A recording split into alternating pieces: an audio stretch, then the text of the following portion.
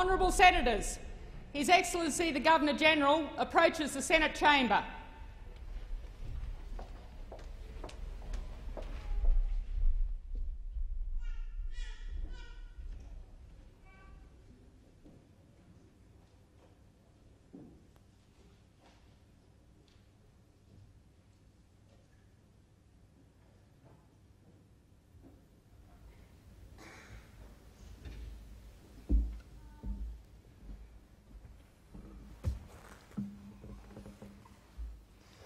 Honourable Senators, please be seated.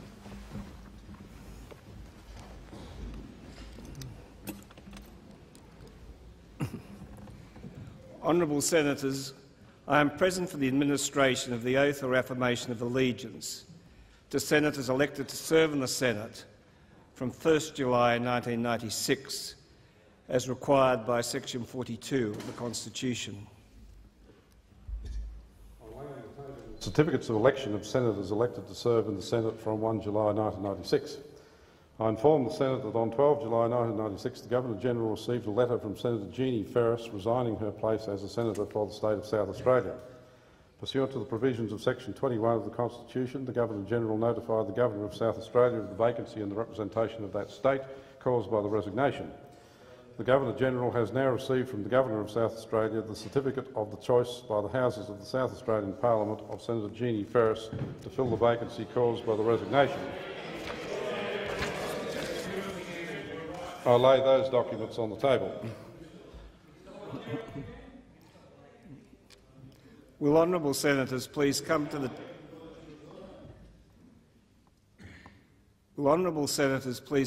table as their names are called by the clerk to make and subscribe the oath or affirmation of allegiance. Will the following senators representing the states of New South Wales and Queensland please come to the table?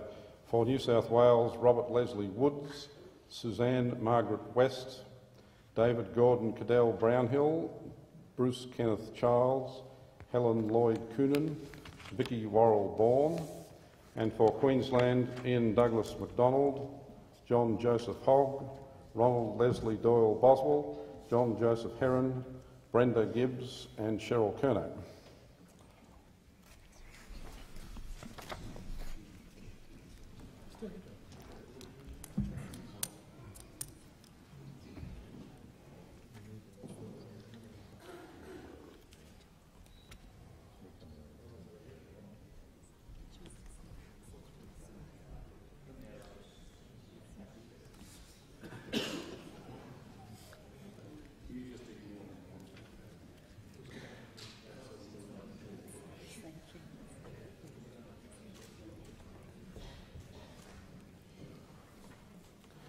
Will the senators making the oath take the Bible in their right hand, and will all senators make the oath or affirmation following the form handed to them, including in the oath or affirmation their full names?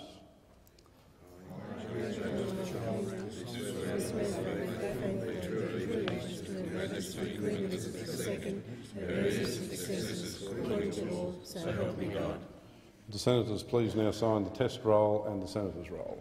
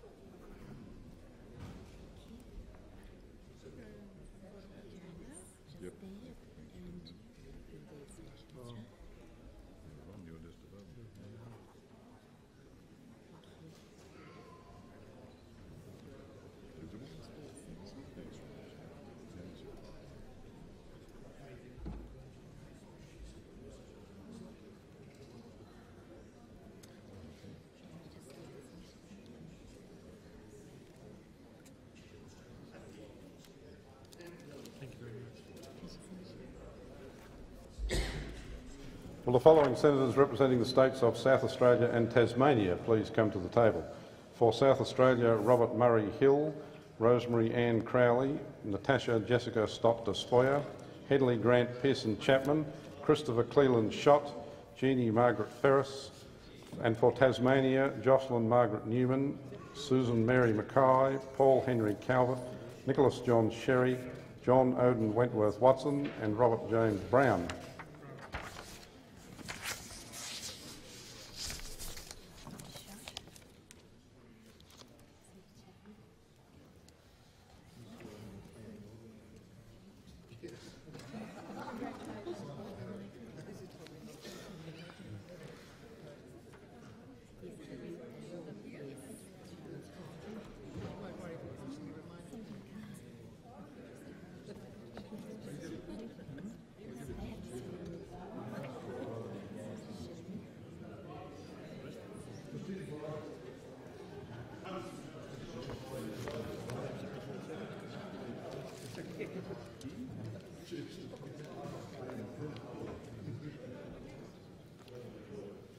Would all senators making the oath please take the Bible in their right hands, and would all senators make the oath or affirmation following the form handed to them, including in the oath or affirmation their full names.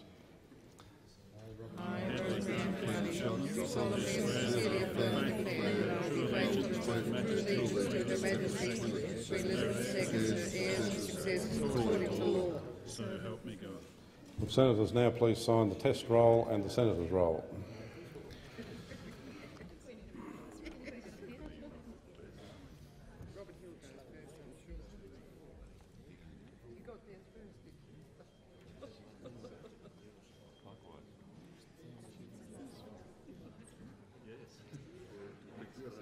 Never get on without you, Anne.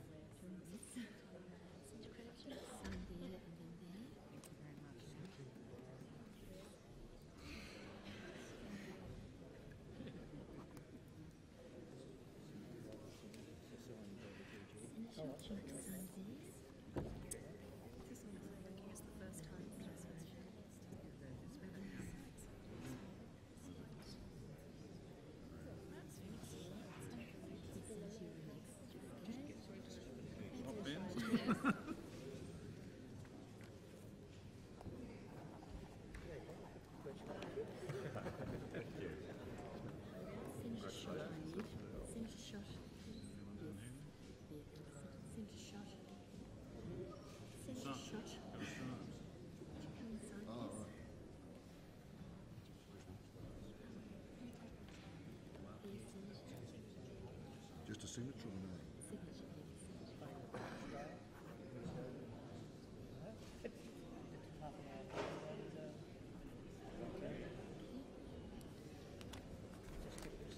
Brilliant, congratulations. Second time round already.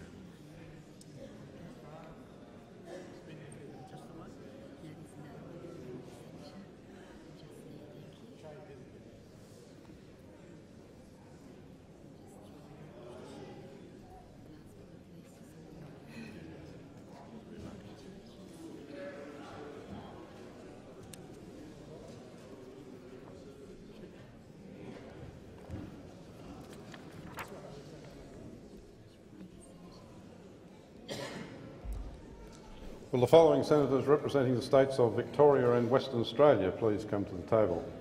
For Victoria, Richard Kenneth Robert Alston, Robert Francis Ray, Charles Roderick Kemp, Bernard Cornelius Cooney, Kay Christine Leslie Patterson, Lynette Fay Allison, and for Western Australia, Arthur Winston Crane, James Philip McKiernan, John Horace Panizza, Thomas Mark Bishop, Alan Eggleston and Andrew James Marshall Murray.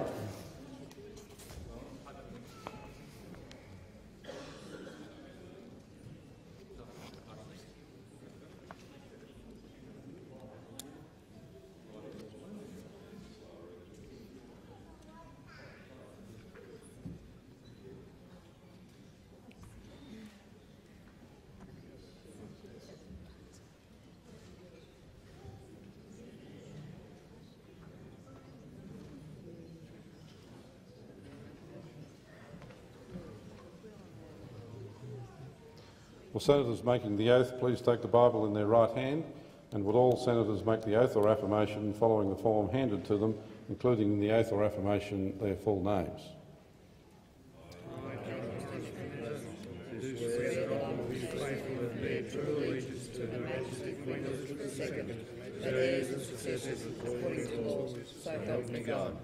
Will senators now please sign the test roll and the senator's roll.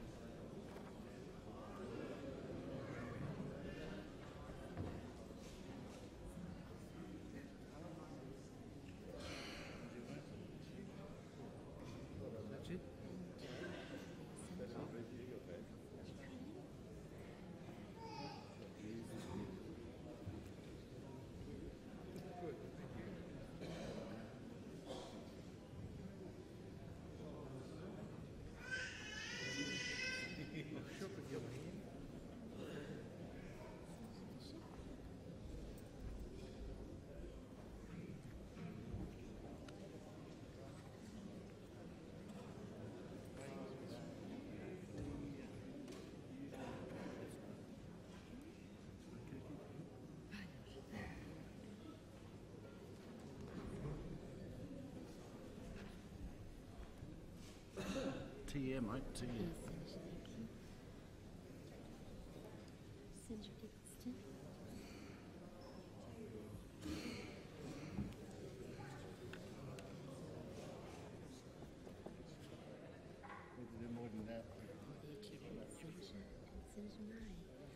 Last but not least, absolutely right. You want to talk about too.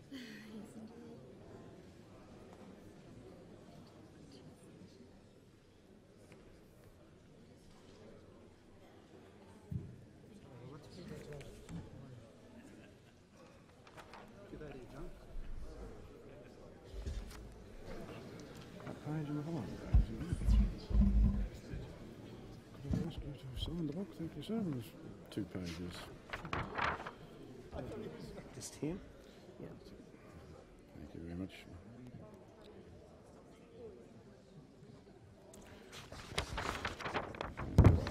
Thank you very much.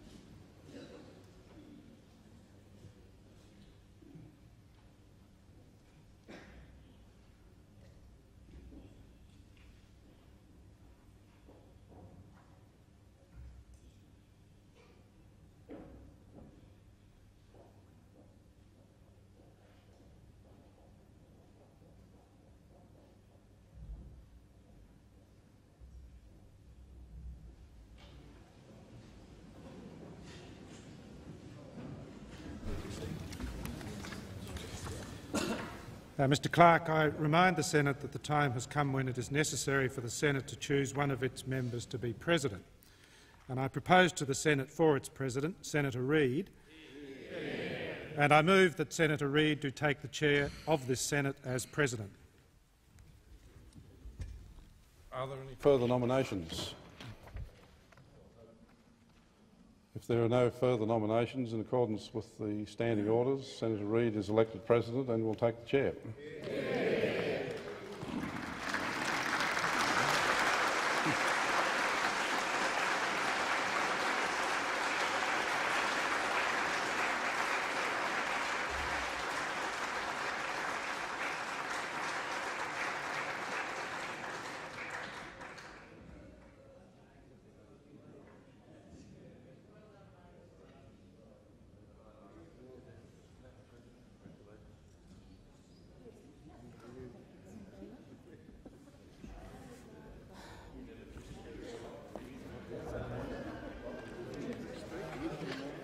Thank you, Senators, for electing me to be your President. I regard this chamber as a very important part of the political process, and I undertake to discharge my duties with integrity and impartiality. Michael Behan retired as Senator on the 30th of June and has just now retired as President of the Senate. And from the time that I was chosen as our candidate for this position, I have been enormously indebted to him for the courtesy and consideration that he has shown to me in giving me every opportunity to learn from him about the job of the President and the things that are done by the presiding officers in the building and in relation to the precincts. We worked together well when he was President and I Deputy, and I value the friendship that has developed between us, and I wish him well as he moves on in his career. On a day like this, one reflects a little on the people that have been involved with one getting anywhere in life, and they are very valuable.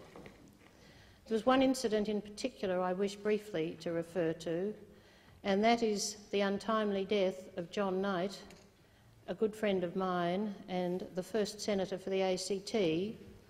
Some of you will know, some of you will not know, that John Knight, at the age of 37, died in office in March 1981. He left a wife and 2 young boys, Jason and Joshua. But for that untimely event, there is no possibility that I would ever have taken my place in this chamber and had the opportunity to serve both the ACT and this chamber. And on an occasion like today, one refers to, I think, and thinks about such things. Madam President, I'm pleased to have the opportunity to be the first to congratulate you on your election, both on a personal behalf and also on part of my colleagues. If I might say so, I think the Senate has made an excellent choice. You have served as well as Deputy President and Chairman of committees, I think everyone has appreciated the way that you have controlled us in a firm but dignified way, and I'm sure that you'll continue to do so in this high office that you now hold. And I was thinking a moment ago of the qualities that one would look for in a president, and not necessarily in this order, but possibly. I thought the first would be a good sense of humour. You have that. Secondly, a good solid dose of common sense, and you have plenty of that. Thirdly, legal skills or the equivalent thereof. You're well qualified in that regard. And fourthly, obviously, political skills. And you have been in politics now for a long time and very successfully in at every level of your political role. I refer from the electorate responsibilities here in the ACT up to the various functions and responsibilities that you've held in this Senate. So I have no doubt, Madam President, that in fact you will even further enhance the standing of this chamber and this parliament by being our President. I'm a little bit proud that we're a South Australian. You're always welcome back any time. And I'm also, as a Liberal, proud that Liberals have now in the Senate the first woman Senate President. So I congratulate you and wish you well. Senator Faulkner. Thank you, Madam President. And on behalf of opposition senators, I certainly wish to congratulate you upon your election as President. I think today is a historic day for the Parliament, in particular, of course, for the Senate, with your election as its first woman President. You've already, of course, made history as the first woman Deputy President in this chamber. And we in the Labor Party do congratulate you on what we believe is a groundbreaking achievement in that regard. We're delighted to see you in the chair. We acknowledge your election, of course, is in accordance with the principle that the party of government should hold the presidency of the Senate. And I want to say also that I do look forward to working with you with a close working relationship that we established, I think, many years ago, both with Whip's responsibilities in this chamber. I know that you know your way well around this place. You have a very good knowledge not only of the formal standing orders and procedures of this place, but also the way this place works informally.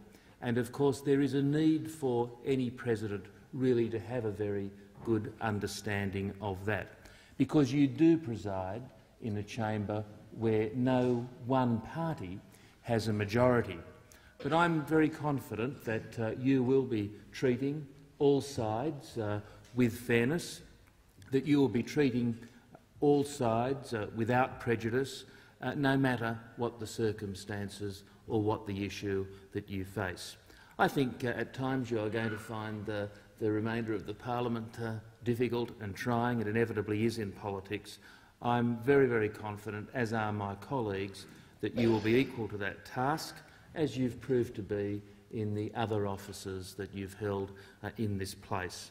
I also, of course, acknowledge that not only do you have responsibilities in this chamber, but with the Speaker of the House of Representatives you have significant administrative responsibilities. And in conjunction with the Speaker of the House, we expect you also to fulfil those responsibilities with impartiality and with fairness. I can assure you on behalf of the opposition that Labor senators in this chamber look forward to a productive and cooperative relationship with you. I assure you that as you commence your role as President of the Senate, that you have our confidence, and on behalf of all members of the opposition, I heartily congratulate you on your election. Senator Curnow. Madam President, warm congratulations from the Australian Democrats, and what a pleasure it is to be able to use the term Madam President.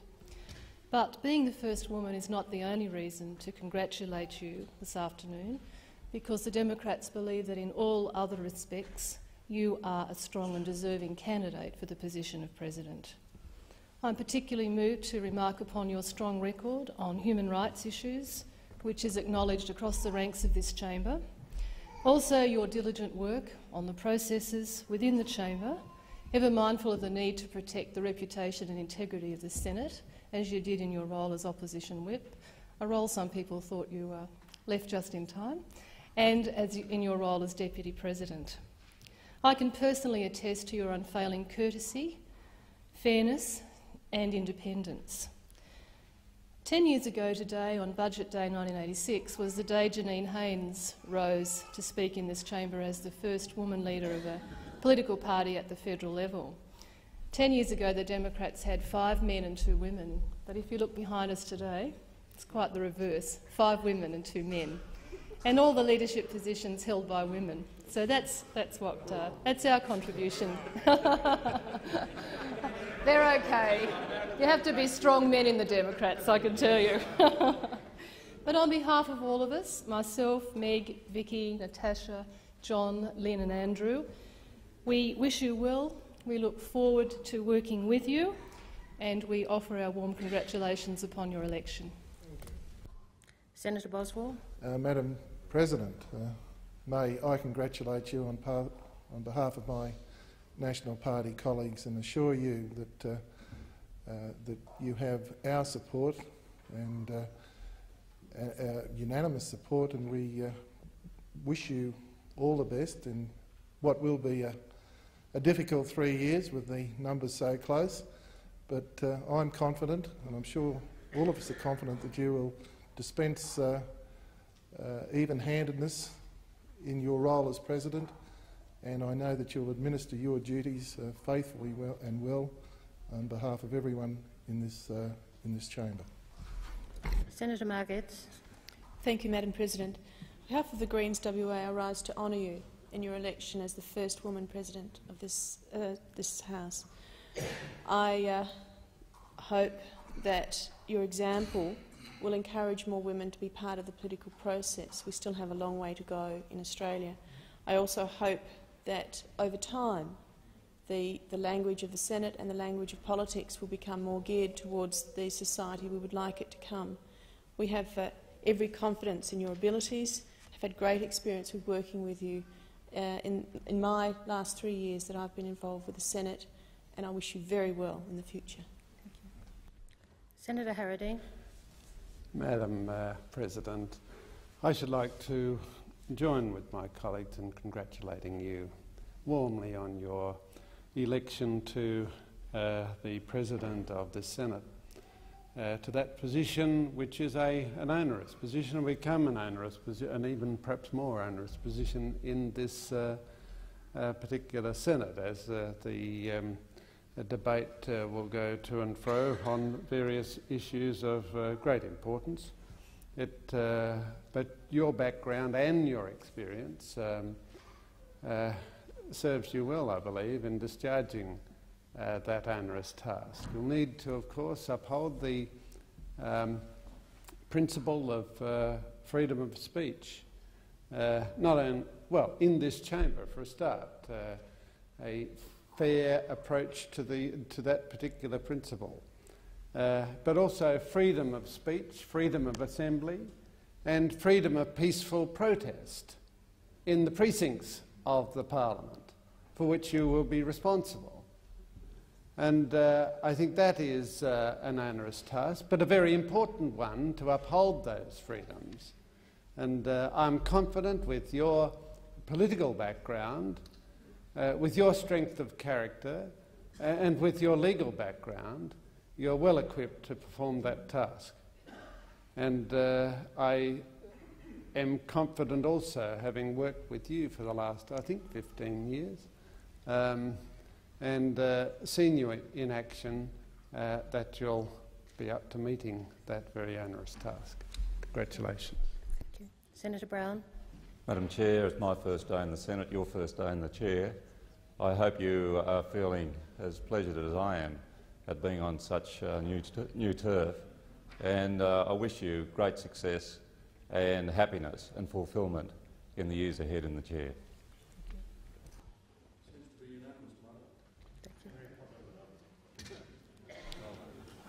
I wish to inform honourable senators that the Governor-General will be pleased to receive Madam President and such honourable senators as desire to accompany her in the Members' Hall immediately.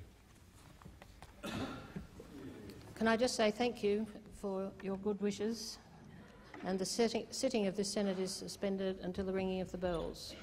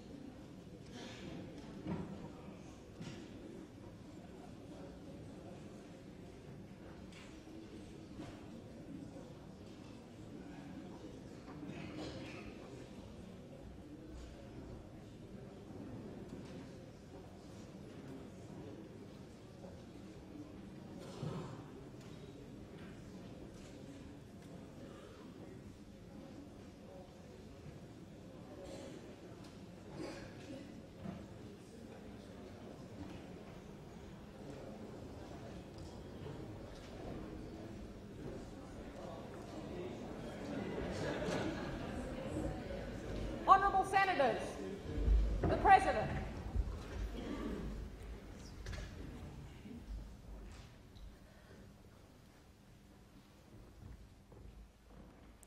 Almighty God, we humbly beseech Thee to vouchsafe Thy special blessing upon this Parliament, and that Thou wouldst be pleased to direct and prosper the work of Thy servants to the advancement of Thy glory and to the true welfare of the people of Australia.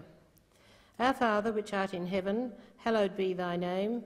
Thy kingdom come, Thy will be done in earth as it is in heaven.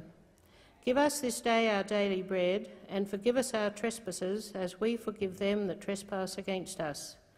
And lead us not into temptation, but deliver us from evil.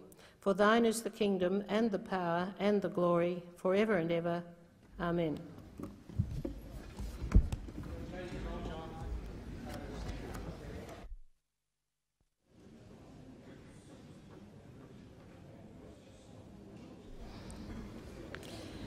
Order. I have to report that, accompanied by honourable senators, this afternoon I presented myself to the Governor-General as the choice of the Senate as President.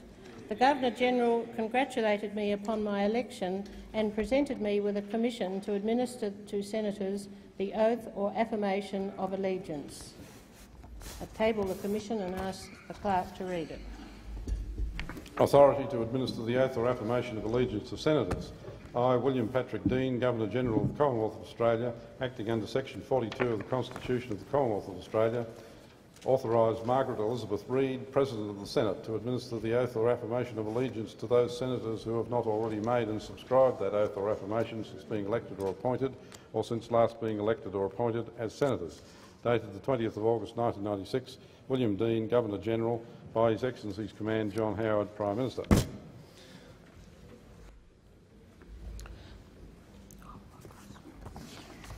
This is a statement in relation to the episode yesterday. The disgraceful and totally unjustifiable episode that occurred yesterday afternoon in this Parliament House is one of the most shameful in this nation's political history. I am sure I speak for senators on both sides of this chamber when I say that the opportunity for law-abiding citizens to express by peaceful protest, by orderly and non-violent demonstration or by other acceptable means their dissent from decisions made by governments is acknowledged as one of the fundamental privileges in a free and democratic society. However, it is the responsibility of all of us to ensure that it is a privilege that is not abused. What happened in this place yesterday should never have happened, and those responsible for transforming what was meant to be a well-organised demonstration into an ugly and violent display that ultimately eventuated deserve the strongest condemnation. Senators should be aware that every endeavour had been made to ensure this pre-budget protest activity would proceed in an acceptable and reasonable manner. There were a number of meetings between Parliament House security authorities, the police and representatives of the demonstrators prior to yesterday's rally, and it had been hoped that these discussions would assist in promoting peaceful protest action. Briefly, by way of background, on the 4th of July, the ACT Trades and Labour Council wrote to the Speaker and former President Behan about a rally to be staged at Parliament House on Monday the 19th of August and requested permission to conduct a march around the building. The presiding officers responded to that request on the 24th of July. They approved the protest and the march around the building, subject to the following conditions: that the march not commence earlier than 1:35 p.m. and be completed by 2:25 p.m, marshals be appointed and clearly identified to cooperate with police in managing the march to ensure minimal disruption to traffic flows and access to the building for emergency and other vehicles, and all efforts be made by participants in cooperation with marshals and police to ensure that roadways leading from Parliament Drive to the building and entrances to underground car parks remain unobstructed so as not to prevent the free movement of vehicles and people in and out of Parliament House, and that the march be contained to Parliament Drive. There were subsequent discussions with representatives of the Construction, Forestry, Mining and Energy Union and the Aboriginal community. All concerned were advised of the approved march and agreed to contain their activities to the authorised event. Most regrettably, this agreement was broken and the conditions were not adhered to. The protest rally remained peaceful until about 12:20 p.m, when a separate group of marchers entered the parliamentary precincts. This group refused to accept police direction, forced a breach in police lines and ran towards the main front entrance of Parliament House. Unfortunately, it was apparent that some of these demonstrators were affected by alcohol. This group was supported by participants from the more general demonstration who were incited to join those involved in riotous conduct by a speaker from the official platform. Police formed a protective line along the perimeter of the Great Veranda, which was subsequently forced back to the main doors. The police line was withdrawn from this area due to the level of violence being experienced by officers and redeployed to an area inside the front doors in support of parliamentary security personnel. This deployment stabilised the situation for a short period. However, demonstrators using increasing force broke through the first line of doors. Once inside this area, demonstrators used weapons including a large hammer, a wheel brace, a steel trolley and a stanchion torn from the external doors to break open the internal doors. Simultaneously, a second group of demonstrators used other weapons to break into the Parliament House shop but were hurled at the internal doors. The shop was ransacked by demonstrators and major damage was caused by persons who subsequently occupied the area. After some 2 hours, the demonstrators were finally repelled from Parliament House and driven back onto the forecourt area and shortly afterwards dispersed. In addition to the events which took place at the front entrance to the building, incidents also occurred on the Members' Terrace, the roof of the Great Veranda and the Queen's Terrace. There were 197 Australian Federal Police on duty at the start of the demonstration, in addition to the Australian Protective Service officers and the parliamentary security personnel. A further 60 Australian Federal Police reinforcements were called out under established contingency plans. The outrageous events which took place yesterday resulted not only in financial, but more importantly and lamentably, human costs. So far, about 90 personnel have reported injuries, including lacerations, sprains, head and eye injuries. I understand one person required hospitalisation. An initial indicative estimate of the damage to the forecourt and the foyer is up to $75,000. Emergency repairs have already been completed. The full extent of looting and criminal damage which resulted from the occupation of the Parliament House shop has yet to be determined. 9 persons were arrested and have been charged with a variety of offences. I would like to commend the Parliament House security staff, Australian Protective Service officers and the Australian Federal Police officers for ensuring that the building essentially remained secure. I would also like to acknowledge the efforts of several other members of staff who were called upon unexpectedly to provide assistance in the initial stages of the disturbance. In particular, I want to pay tribute to the Parliament House nurses. They performed in a most commendable and professional manner, treating approximately 40 injured personnel on the floor of the foyer. I also want to mention that the nurses were assisted in their efforts by our colleague Trish Worth and an anonymous woman, presumably with nursing experience, who had been showing some American visitors around the Great Hall when the violence erupted. The Speaker and I have asked parliamentary security officials to undertake an urgent and detailed review of the management of similar demonstrations in the future.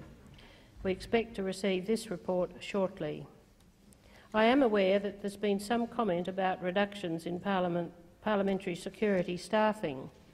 These reductions essentially involve the closure of security points, and I do not believe they affected in any way the situation yesterday. On a more positive note, I want to advise senators that the Parliament House shop will reopen on Wednesday the 21st of August as originally planned, and I hope that Bill Podmore and his staff will receive the support they deserve. They were stoic under enormous pressure yesterday, but they are already up and running with plans in hand for what will hopefully be a once-only and never-to-be-repeated giant sale of damaged stock. I would also like to take this opportunity to remind senators of their obligations in regard to visitors. Senators are responsible for the conduct of any visitors they sign into Parliament House, and this responsibility is not one that should be taken lightly. Finally, I want to apologise most sincerely to the Australian people and those from overseas who were visiting Parliament House and were unfortunately involved, inconvenienced, frightened or shocked in any way by this deplorable incident. To them I say, what you witnessed here yesterday is not typical of Australia or Australians. And I believe I speak for all my colleagues when I say we hope and pray it never will be. President, I Senator seek Hill. leave to move a motion. Take note of your statement. Is leave granted? Senator Hill. I thank the Senate, and President, I move the Senate take note of your statement, and I certainly wish to associate my colleagues in the government and the Senate with the sentiments that you have expressed, but I'm sure I'm able to associate all honourable senators with those sentiments. Yesterday was certainly a sad day, a very sad day in the history of the Australian political process, and we must do our utmost to ensure, as you said, that it is never repeated. And part of that, I think, Madam President, is to ensure that all Australians understand that we regard the sort of behaviour that occurred yesterday as not only unacceptable but un-Australian.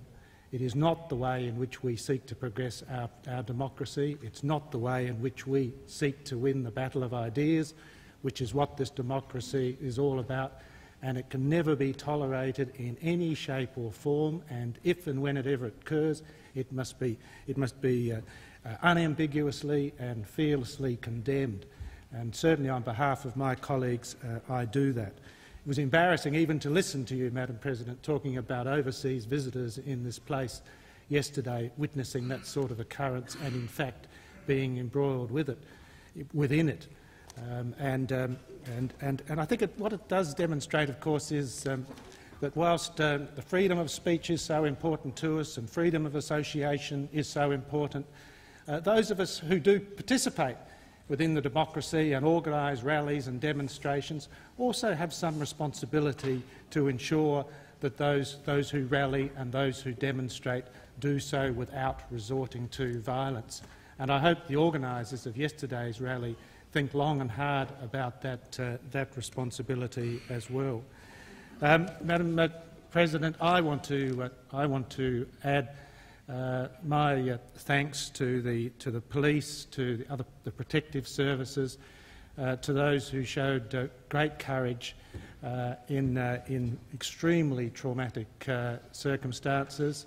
They were a great credit to all the Australian people yesterday. They shouldn't have had to be put to the experience that they incurred yesterday, to put their own lives at risk of injury or even worse. It should not simply occur within our democratic process. I want to acknowledge also all of those, you mentioned some, the nurses, other officials within this place, who also in such awful circumstances behaved magnificently for the benefit of all Australians, and they must never again be put in those circumstances also. Madam President, we think of those who were injured. We trust that they will make speedy recovery. In some ways, we symbolically share their hurt. Senator Faulkner. Thank you, Madam President. Let me say on behalf of the opposition that the Labor Party too condemns the appalling violence that occurred at the doors of Parliament House yesterday. We have always believed in the Labor Party that there is no place for the storming of a parliament or for violence against the police. Our sympathy does go out to those police officers and others who in fact suffered injury in the line of duty, but I must say that we do share the disgust that has been expressed by many at the violence that occurred at yesterday's demonstration. I do want to say, Madam President, that I stood, along with many thousands of others, at the real rally that took place in front of Parliament House. And these were many, many thousands of decent, hard-working Australians. And of course that rally was well away from that place where a number took matters into their own hands and of course many, many thousands of people took the opportunity to peacefully and properly express their views on a very important piece of legislation that will be dealt with in short order by this chamber. At the real rally, along with many thousands of others, I heard a crowd, I think, voice a measured anger at the changes that the government wants to inflict on workers with the Workplace Relations Bill. But as far as the opposition is concerned, we make absolutely clear that we condemn acts of violence, destruction of property, attacks on police, attendants and other staff, and I associate the opposition with those remarks that the Leader of the Government made in that regard. We have always been of the view that violence has no place in the political life of the Australian community. We also, of course, have always recognised the right of all Australians to participate in peaceful but robust protest as part of a healthy democratic process. And for the opposition's part, I do want to make clear that we do support the concerns of mainstream and decent Australians across all age groups and occupations, such as nurses and teachers and car and textile workers and the like, who are very concerned, genuinely concerned, about the thrust of the government's industrial relations policies and the legislation that's coming before this chamber that will reduce their wages, gut the role of the IRC and no longer allow unions to properly represent the interests of workers. But let me say, Madam Acting Deputy President, let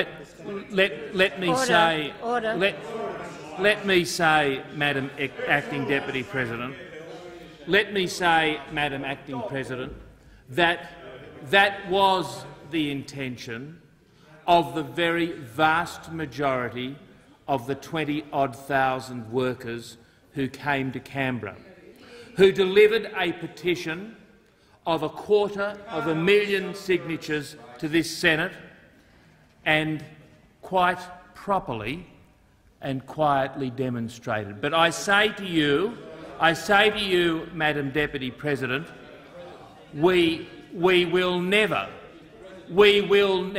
Madam President, we will never defend the actions that took place at the door and inside Parliament House, and we will support you, Madam President, and the Speaker as you undertake the work that you've outlined in your statement to the Parliament, and you can be confident that you will receive the absolute cooperation of the Australian Labor Party and the opposition as we work together to ensure that that violence never occurs in this place again.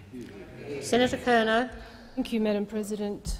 Yesterday I condemned the violent and destructive actions of those protesters at the doors of Parliament House. I did. I don't know whether you heard me. I did, and I do so again today in the strongest possible terms.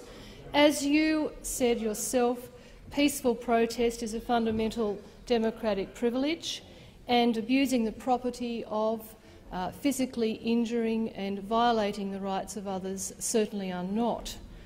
I deplore the actions of those who, in my opinion, selfishly and deliberately chose to distract attention from the discussion of the issues which the overwhelming majority of those assembled had come to hear.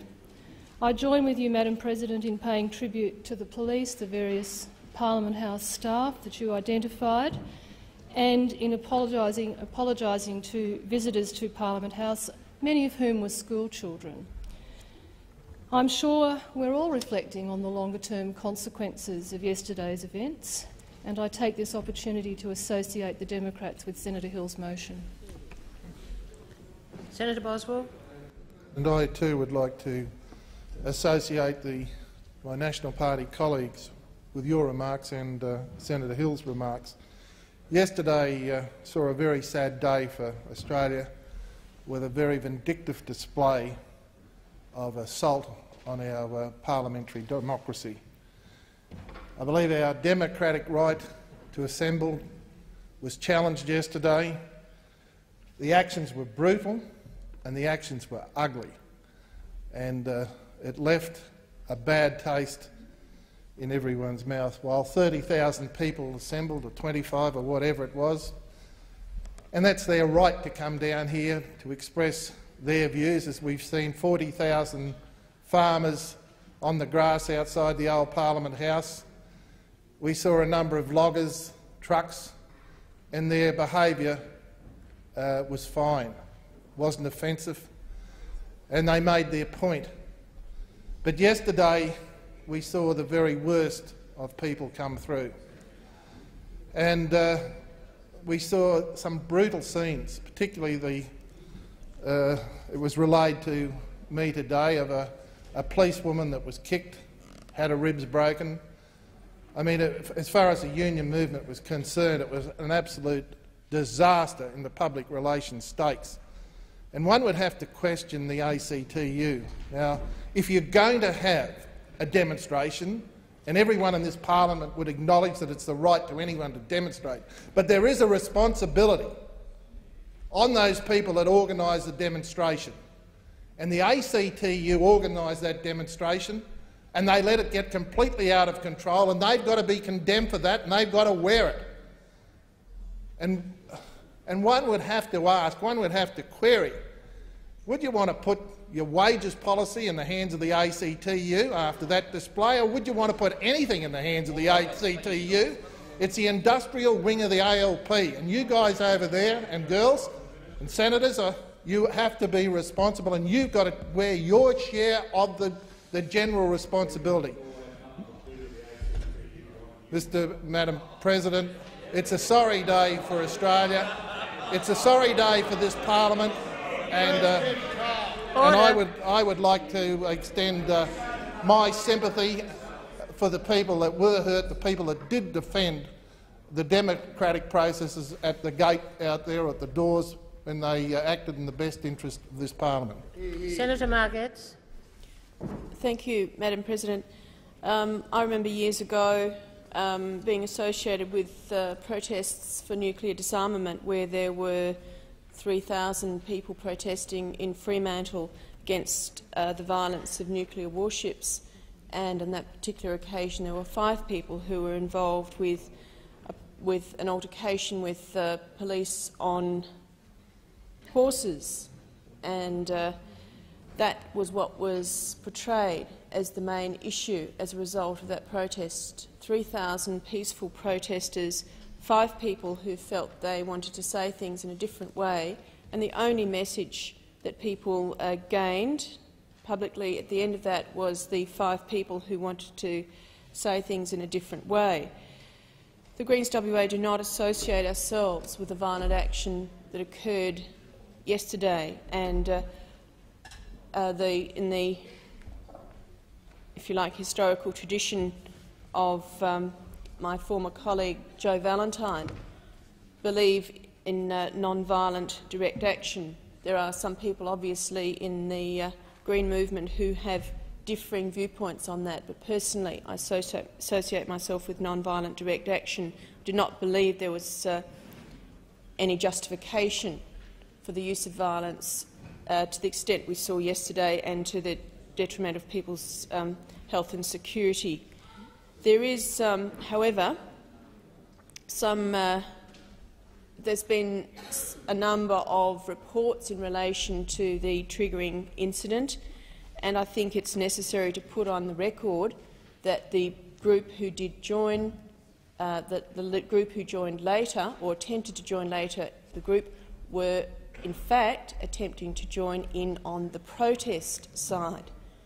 They weren't in fact moving towards Parliament House, and there was possibly an error of judgment in debarring them from actually, an Aboriginal group, from participating and joining in with the group.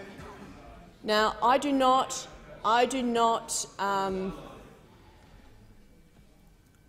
it is not a justification for those people from the main group for taking the violent action that they did, but I do believe, if we're going to deal with this issue, to be just, much of the anger was involved with not allowing the group of Aboriginal people to be part of the protest group that was meeting peacefully at that time. I have not. Order. Sometimes when such violence occurs. Order. Order. Order. Sometimes when such violence occurs, it is used to mask the other violence in society, the violence associated with the deliberate dividing of society and the forced marginalisation of large people in our society. And when we do this enough, the argument becomes a law and order issue. I think we should be dealing with these issues before this becomes the major debate in this or any other parliament. What is the basis of the violence that is causing the marginalisation of our community, and should we not, as a parliament, be dealing with that issue as the primary issue and not the symptoms of that violence? The question is Senator Harradine. Madam Chair, Madam President, as a parliamentarian for 21 years, as a trade unionist continuously for the last 40 years, I join with colleagues right around this chamber in my expression of condemnation of what occurred yesterday. It was an attack on the symbol of our democratic way of life. It besmirched the good name of the trade union movement. And we can't allow a handful of Trotskyists, anarchists and thugs to so exploit the feelings and the genuine feelings of many people and thrust them into violent activity. That sort of anarchy, that sort of individualism strikes at the very heart of our democracy and indeed strikes at the heart of what we all want, I hope, and that in the industrial area of orderly industrial progress.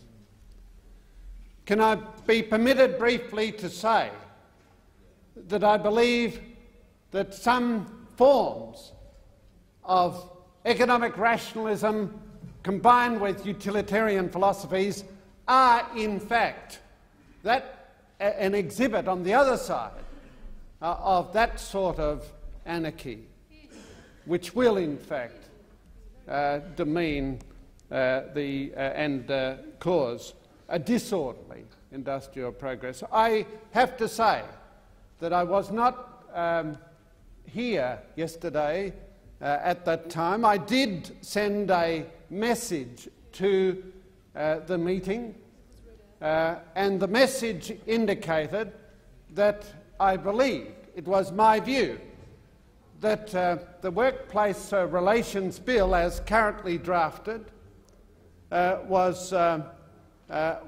promote an un-Australian, a self-centred and selfish "I'm all right, Jack" attitude.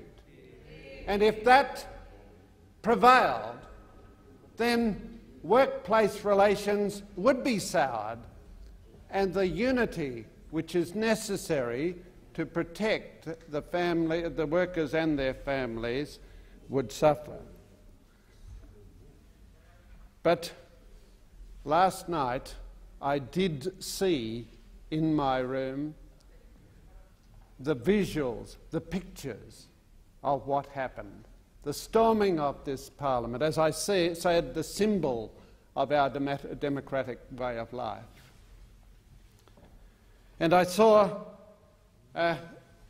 those violent actions which cause such injuries to police, to emergency workers and to other workers in this Parliament who serve us as members of Parliament. I saw the terror in the eyes of children and the anxiety that the international visitors and Australian visitors experienced. Those Australians who rightly regard this Parliament as our house.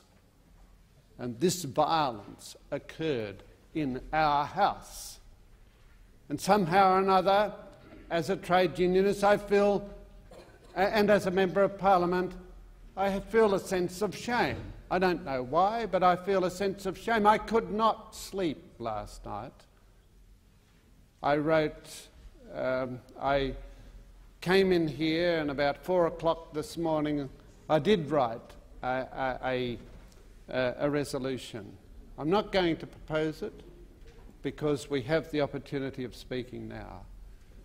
But I did wander around the hall down there and I could hear echoing the voices, yes, the voices of Labor members of Parliament who'd come through the trade union movement, the voices of Chipley, the voices of Percy Cleary, the voices of other great Labor leaders, all of whom would have roundly condemned the action that we saw yesterday. And I'm very pleased to hear what Senator Beazley, Kim Beazley said yesterday, and what the Leader of the government, the opposition here, said today. We should indeed deplore the action. Take the damage that was done to the parliamentary shop. What's the parliamentary shop there for? From the parliamentary shop, thousands upon thousands of visitors obtained the information about how our parliamentary democracy works. And here the thugs trashed that Parliament House shop. That Parliament House shop does so much for the understanding and for people who visit to understand better and better appreciate our Australian system of parliamentary democracy. It is in fact this system of parliamentary democracy which enables the people of Australia to participate in the political process and to freely elect representatives to this Parliament to speak for them and to make laws for the peace, order and good government of this, our beloved nation. Many of our forebears have sacrificed. Some paid the supreme sacrifice to defend our democratic way of life. And the attack on Parliament House yesterday was an attack on that democratic way of life.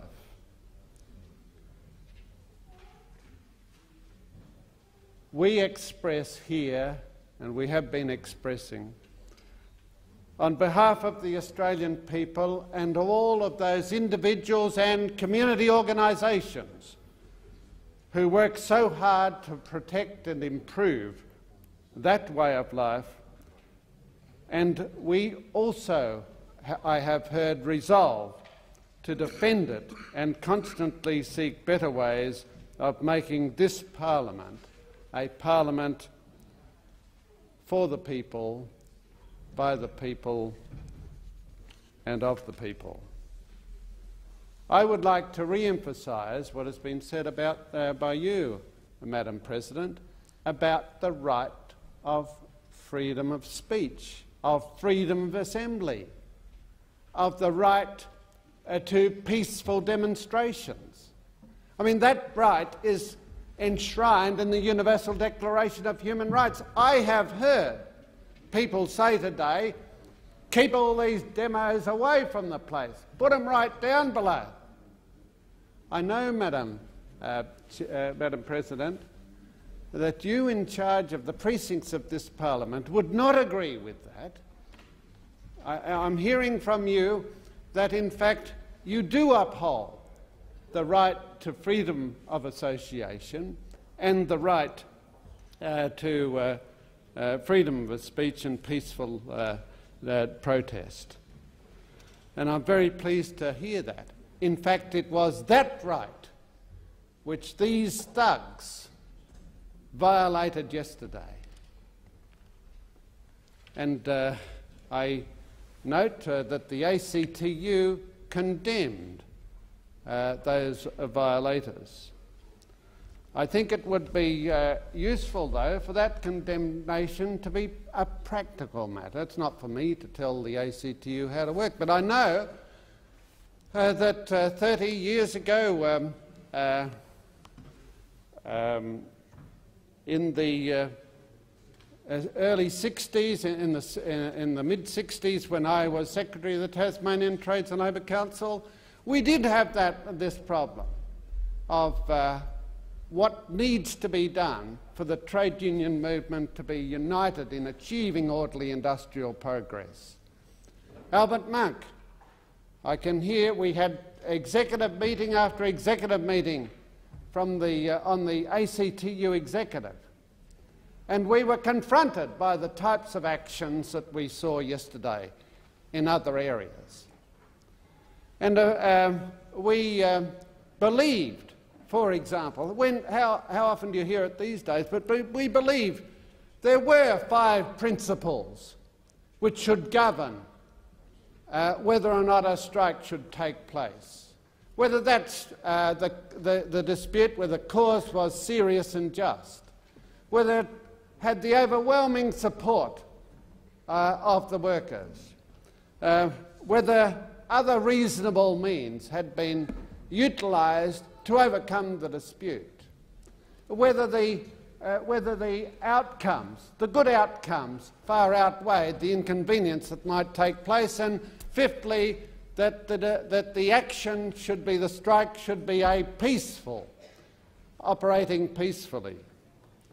And I believe that what happened yesterday, insofar as some of it was done by union members, that when all of the details are in, I believe that it would serve the trade union movement well for the rules of that union to be applied quite stringently to the persons who breach those rules and besmirch the name of the trade union movement and put at risk, might I say, and I hope it isn't put at risk, frankly, put at risk the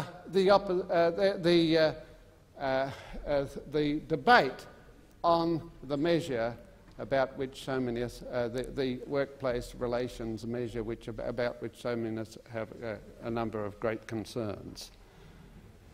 Finally, I would like to associate myself with others in expressing deep appreciation of the courageous efforts made by the Parliament House staff, the police and protective services members, in defence of this place, our place, and the people's place.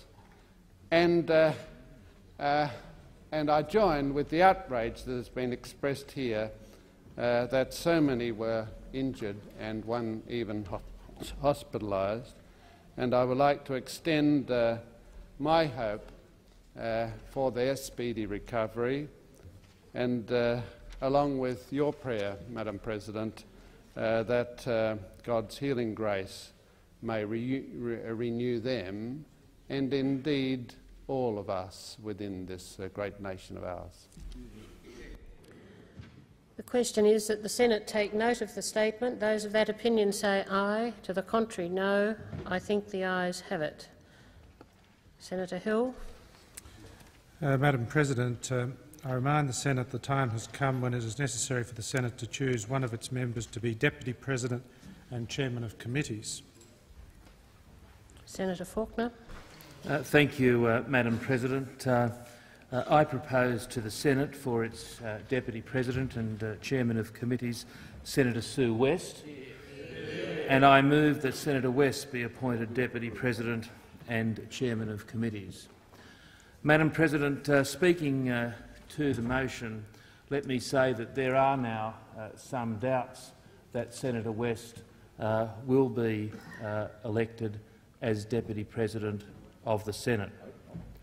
Let me say that Senator West is the unanimous choice of the Federal Parliamentary Labor Party for this position.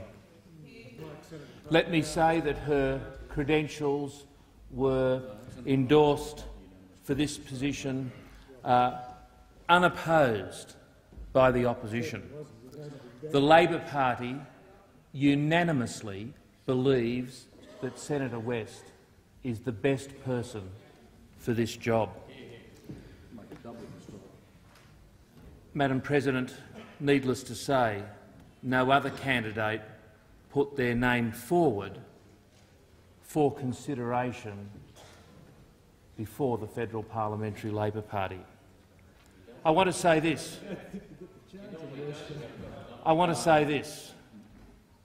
That I think Senator Sue West is a well-liked and much respected member of this chamber who, if elected, would bring great credit to the position of Deputy President.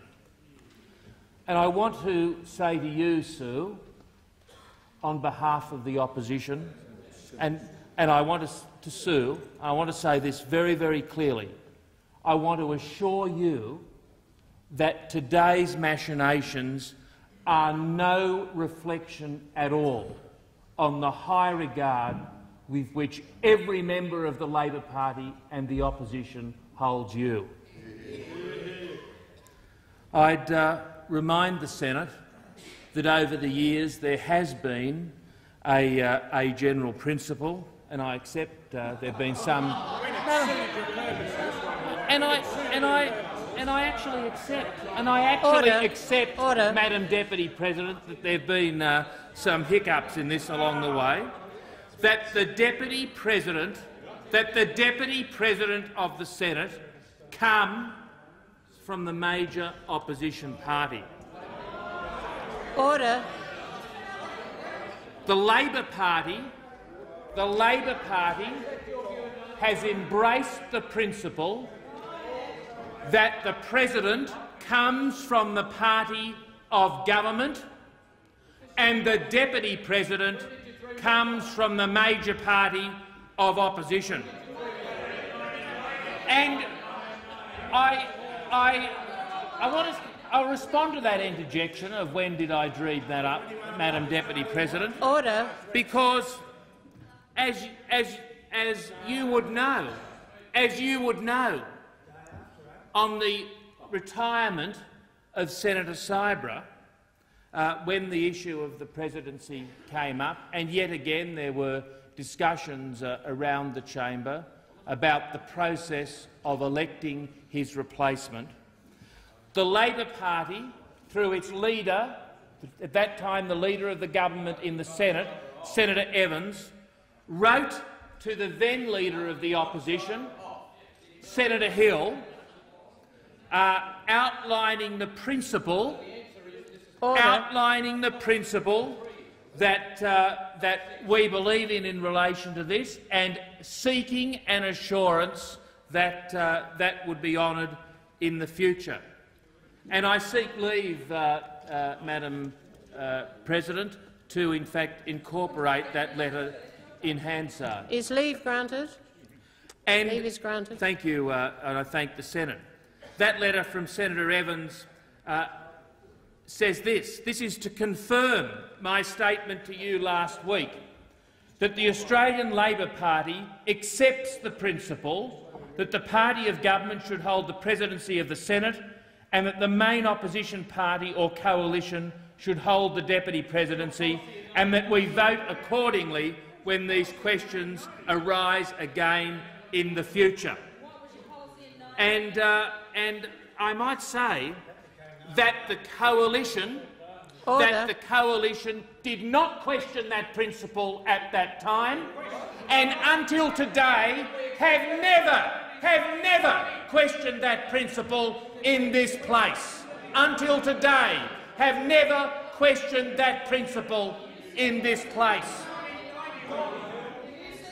And Madam President, the record stands on this. The record stands on this. And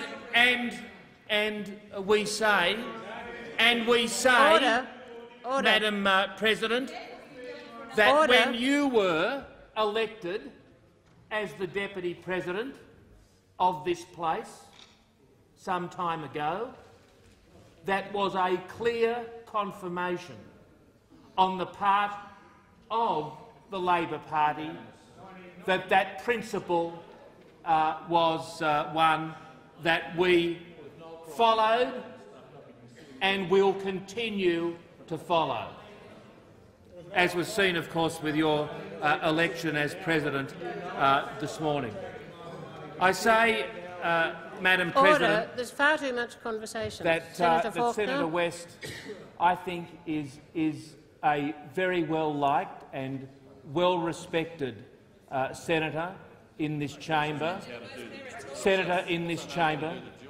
who was, of course, first elected for a very brief time in 1987, and I think it is fair to put on record that there have been for Senator West some ups and downs in terms of her political career, because she, of course, lost her seat she lost her seat in the subsequent election. But I'm pleased to say, because of the very high regard and respect that she was held in throughout New South Wales, that she was actually able to defeat former Senator Chris Puplick, at that time a senior member of the coalition front bench. Narrow margin again, of course, Senator West. My recollection was 490 votes at the time, but to win that position, and I think since that time has made a very significant contribution in this place in many roles, but certainly has shown a real dexterity with her work as a temporary chairman of committees. And it's for those reasons that Senator West was the unanimous choice of the Federal Parliamentary Labor Party, and it is for those reasons, Madam President, in accordance with the principle that has been unquestioned by the coalition until today over recent years, that the opposition, in accordance with convention, puts forward for the consideration of the Senate the outstanding candidature for the position of Deputy President and Chairman of Committees of Senator Sue West. Order. Are there any further nominations? Senator Knowles. Thank you, Madam President. I propose to the Senate for its Deputy President and Chairman of Committees, Senator Colston, and I move that Senator Colston be appointed Deputy President and Chairman of Committees. In so doing, Madam President, I nominate Senator Colston, who is the same senator who was elected by this chamber and supported by the Labor Party in 1990 against the nominee of the then opposition parties. We believe that Senator Colston has clearly demonstrated Order.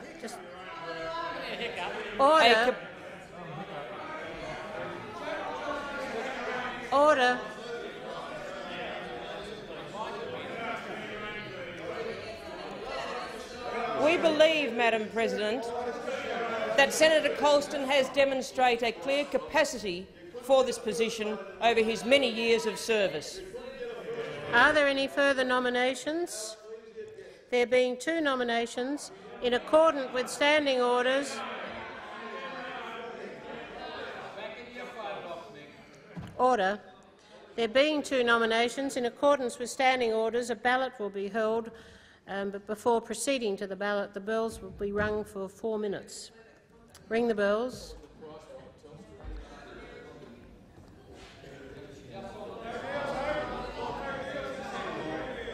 Point of order, Senator Faulkner. Point of order, Madam President. Order. Senator Faulkner wishes to raise a point of order. Whether it would not be appropriate before the bells are rung for the holding of a ballot that you ask the senators concerned whether they intend to submit themselves to the ballot. I think that would be a very good idea. Senator West. I submit myself to the will of the Senate. Thank you. Senator Colston.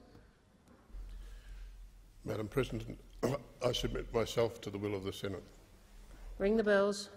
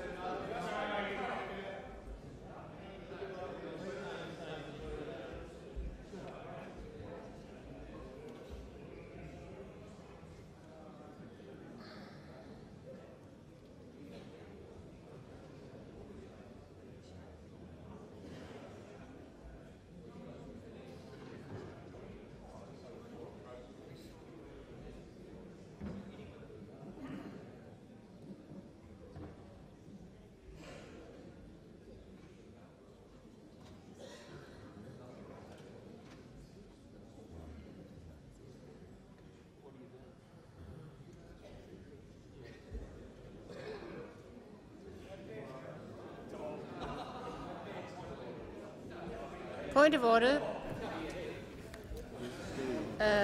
Point of order, Madam President. I realise the division bells are ringing. Senator Faulkner. Do I have your indulgence to take a point of order at this time or at the conclusion of the... I'm happy to do it at the conclusion when the bells have rung. I'll do it then.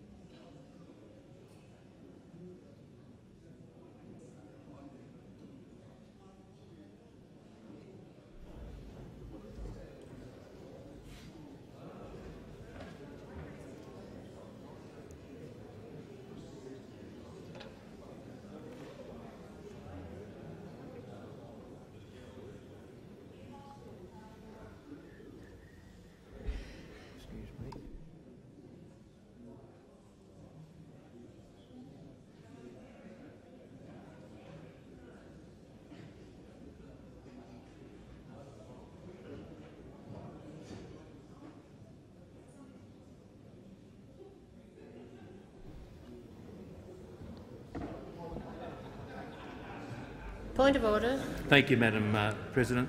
Senator A point of order I take relates to the procedures of this place, in particular to the issue of pairing.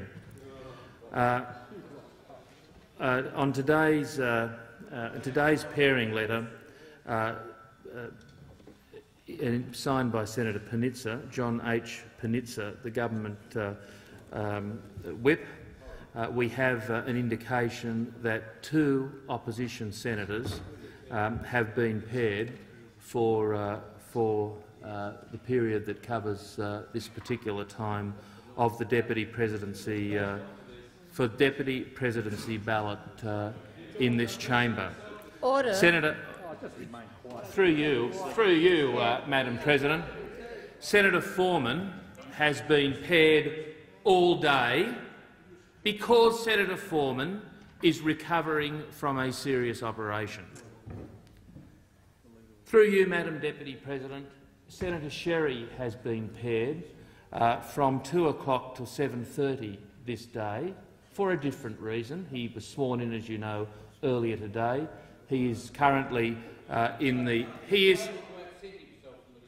currently in the budget locker. There is no secret about that. Order. Senator. Order. Senator. Order. Senator Sherry. Would it be more appropriate just to seek leave to make a short statement on this matter? I think it would. I seek leave to make a short statement on the matter instead of a point of order. I want to make a short statement as opposed to a point of order. I'm seeking leave to make a short statement. Is leave granted? Senator Sherry was kind to go. Order. It is important that I hear what Senator Faulkner has to say. I thank you, Madam President. And as I indicated, Senator Sherry is absent at this time because he is currently in the budget locker. Now, we do have here a letter on Senator Panizza, the government whip's letterhead, saying, "I'd be pleased if you confirm the pairs are set out on the attachment in this letter for Tuesday the 20th of August, and by signing the acknowledgement." Senator Foreman all day, Senator Sherry 2 o'clock to 7:30 p.m. And see, what we have now is a slimy, sleazy little trick from the government, not satisfied with breaking the convention in relation to the election of presidents and deputy presidents of this place, but now taking the unprecedented step because Senator Panizza has indicated to the opposition whip that Senator Hill, who is too gutless to stand up in the earlier debate and nominate Senator Colston, who was too gutless but passed the ball back to a member of his backbench because he didn't have the courage of his convictions. He didn't have the ticker. He didn't have the intestinal fortitude to stand up in this place and put forward his own sleazy deal and arrangement. It's because Senator Hill has indicated to Senator Panizza that the long-standing principle of pairs in this chamber is going to be broken. That's the sort of approach that we now see from the government in this place. Order. We had, I might say, Madam President, we had yesterday a meeting of whips, leaders and managers in this place where Senator Hill talked about a new framework of cooperation in the chamber. A new framework of cooperation. And I think it is fair to say to Senator Brown, Senator Margetts, Senator Harradine and Senator Curnow, those three senators who attended that meeting, that was put forward as a new and more constructive and more sensible approach from this mob over here in government. And I want to say to the minor parties and independents in this place, this breach of convention, but now this absolutely contemptible and despicable and low breach of all process and procedures in this place ought to be condemned by every single senator. See, what we've got, the word of this government and its office holders in this place is worth nothing. Their word is worth nothing. They are deceivers. They deceived us. They deceived this opposition. You simply, barefacedly lie. Point of order. Point of order, Senator Newman. Well, actually, I've got 2 points, Madam President. The first is that the leader. Order. first is that the Leader of the Opposition is shouting in a chamber which already has perfectly adequate amplification. We can hear him very well. If you'd ask him please not to shout and deafen everybody. And secondly, he sought leave. He sought leave to make a statement after he'd originally got up to simply make a point of order. He's been given the indulgence of the Senate to make a statement. He's now ferociously debating something. He was making ferocious argument on something which, by most standards, would not be described as a statement, and I ask him to bring it to an end. Order. My statement, Madam Senator, Deputy. Order. Madam President. Just a moment, please. There is far too much interjection and conversation in the chamber. Senator Faulkner. Madam President, this is a serious issue. This is a serious issue, and long-standing and experienced senators who understand what convention is about, who understand what parliamentary process and procedure is about, I think will agree with what I am saying. You cannot operate in a parliament like this. You cannot operate in a parliament like this where no one party has a majority, where votes are tight, where there is a need for negotiation between the political parties, between the opposition and the government and minor parties and independents on a very regular basis. You cannot operate in this sort of atmosphere with this level of deceit, from senior office holders in the government. And I want to say this. I want to say this. I don't blame you, Senator Panizza. You are not responsible for this. Senator Faulkner, address your remarks through the chair. I want to please. say this, Madam President. It is not Senator Panizza's responsibility. The person who is responsible for this despicable decision is Senator Hill. Senator Hill, who has indicated through his whip to Senator Collins, to the government whip that pairs will be not granted for this ballot. Well, I want to say. The new arbiters of parliamentary standards. Senator Collins. Senator Collins, please remain silent. That the Prime Minister of this country gave one solemn assurance to the Australian people that perhaps he intends to keep. Perhaps he intends to keep. Maybe he was serious when he made the commitment he would do something about parliamentary behaviour and parliamentary standards.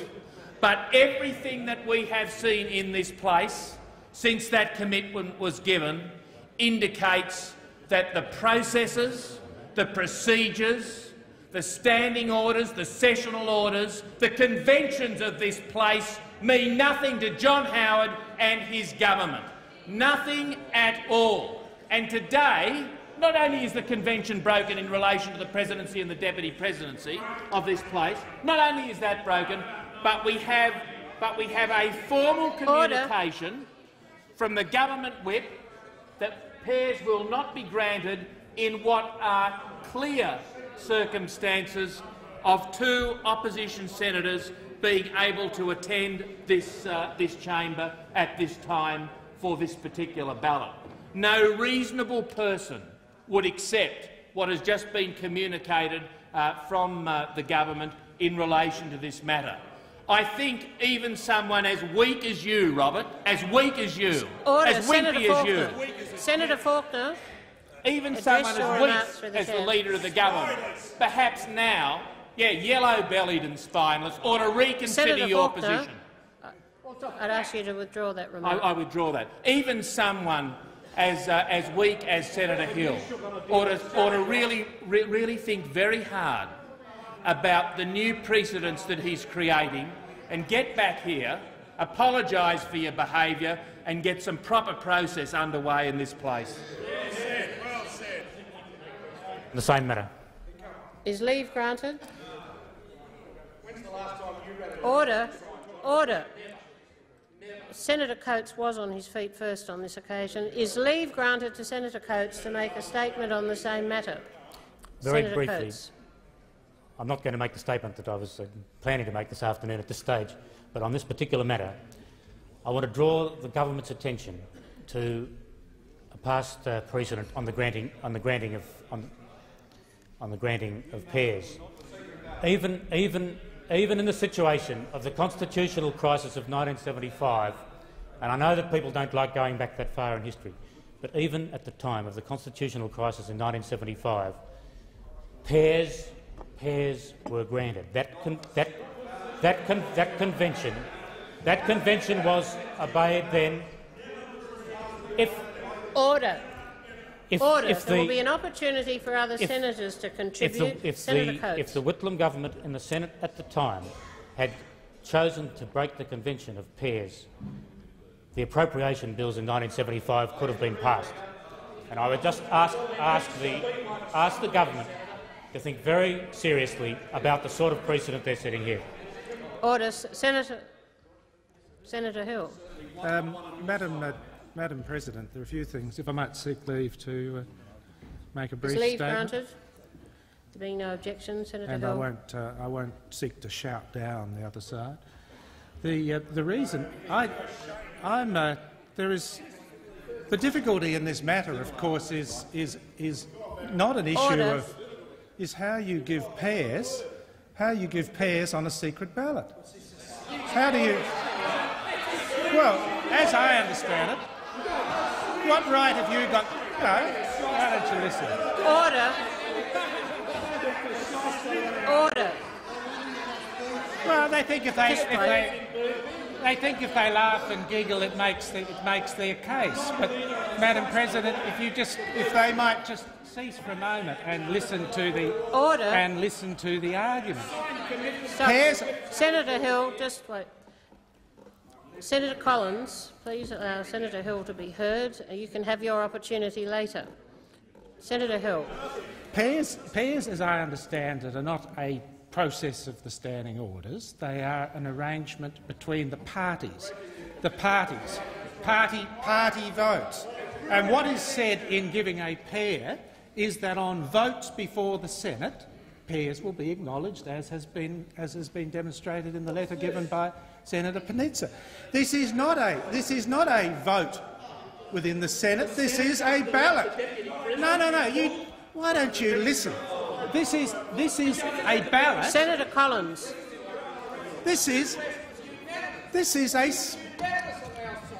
Order.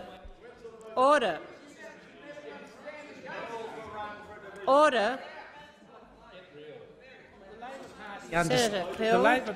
The Labor Party understands, Madam President, that on votes within the Senate, everyone gets counted. They're identified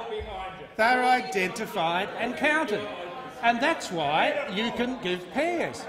But in a secret ballot, how can you give pairs when you have no right to determine the way any individual is going to vote? And that's why. Order. All right. Order. And that's why I understand, Madam President, that contrary to what the Leader of the Opposition said, pairs are never given in secret ballots. Very obvious reason, but it doesn't suit his purposes at the moment to recognise the argument of the logic. No, that's a convention. It's a bit like his previous speech, Madam President. It's a convention, except in 1990 when it doesn't suit his purposes. Here he says it's a convention. Order. Here he says it's a. Oh, just a moment, Senator Hill. There is far too much interjection in the chamber as a whole, and it makes it difficult for anybody to hear. Senator Hill. He knows it not only is a convention, but I have no doubt that the advice that he would have received is the advice that I received, and that is circumstances in which there's been an effort to apply pairs for a secret ballot hasn't ever occurred in the past. So far from being a convention, it is not the practice, and it's not the practice for the very logical reason that I've just put to you. Nevertheless, I must say that I've got no sympathy for Senator Sherry at all. He chose to decide to go to a lockup rather than vote for his colleague. He made that choice. He made that choice. However, I do have order. Senator Collins. I am concerned about the position of Senator. Order. I am concerned about the position of Senator Foreman, and I do think that it is a. Order, Senator Hill. I do think it's an unsatisfactory aspect of this matter. Well, what I'm going to do is say that although we cannot give pairs, and I do it reluctantly because in effect individuals have become identified with a particular voting intention, I will nevertheless call for two of my colleagues to absent themselves from this ballot. Now, if that occurs, when that occurs, you see, you are never satisfied. Whatever we do will not satisfy you. Here we are bending over backwards to be fair and reasonable. We are actually far from breaking a convention. We are actually creating a precedent, and I'm sure there'll be plenty who say that is undesirable. But we want this vote to be seen, not only to be fair, but to be seen to be fair. And I don't think that we can. I think we are going far beyond not only what has ever occurred before, but what any reasonable person would say is reasonable. Senator Ray. Seek to make a statement on the same subject. Is leave granted? Senator Ray. I wish to rise to congratulate Senator Faulkner for raising this issue, because had he not raised it in such a forceful manner, he would not have, of course, had Senator Hill make his most recent concession. Of course, the point about pairing is about who comes in when the bells ring. It's not about secret ballot at all. It's who comes into the chamber when the bells ring as the result of pairing. And it's for that reason that when Senator Panizza signed his name to the pairs list, that two Liberals should have been paired from coming in at the division bells, and he knows it. And I'm a bit sad. I'm a bit sad, Madam President. I'm a bit sad that he's been so shamed here today through probably no connivance of his own. Through no connivance of his own, he's been shamed in this chamber. And when the word of a whip is devalued, this whole chamber does not work very well. And you sitting in that chair would know it better than most for the enormous service you gave in this chamber as a sensible whip. There are many standing orders in the book here, but the first standing order always should be common sense. We pointed out, let me give you an example from history, how what goes around comes around. Let's just point it out. Order. A few years ago, Madam President, a variety of coalition members missed a division here because they lingered too long over their dinner. I know that because, in fact, I passed them all, and can you believe that, on the way to this chamber for that division. And I made it by 20 seconds. They all hit the door running, Madam President, when the door slammed in their faces. And we won that particular division on a crucial amendment. And what was our response in government? Not to rely on past practice, not to rely on what was in standing orders, but institute the law of common sense, and I recommitted that clause, and we were defeated by one vote. The next time this happened, Madam President, this happened, we were at fault. We were at fault. And we lost a division we should have won. What happened? The other side here said, no, you can't recommit it.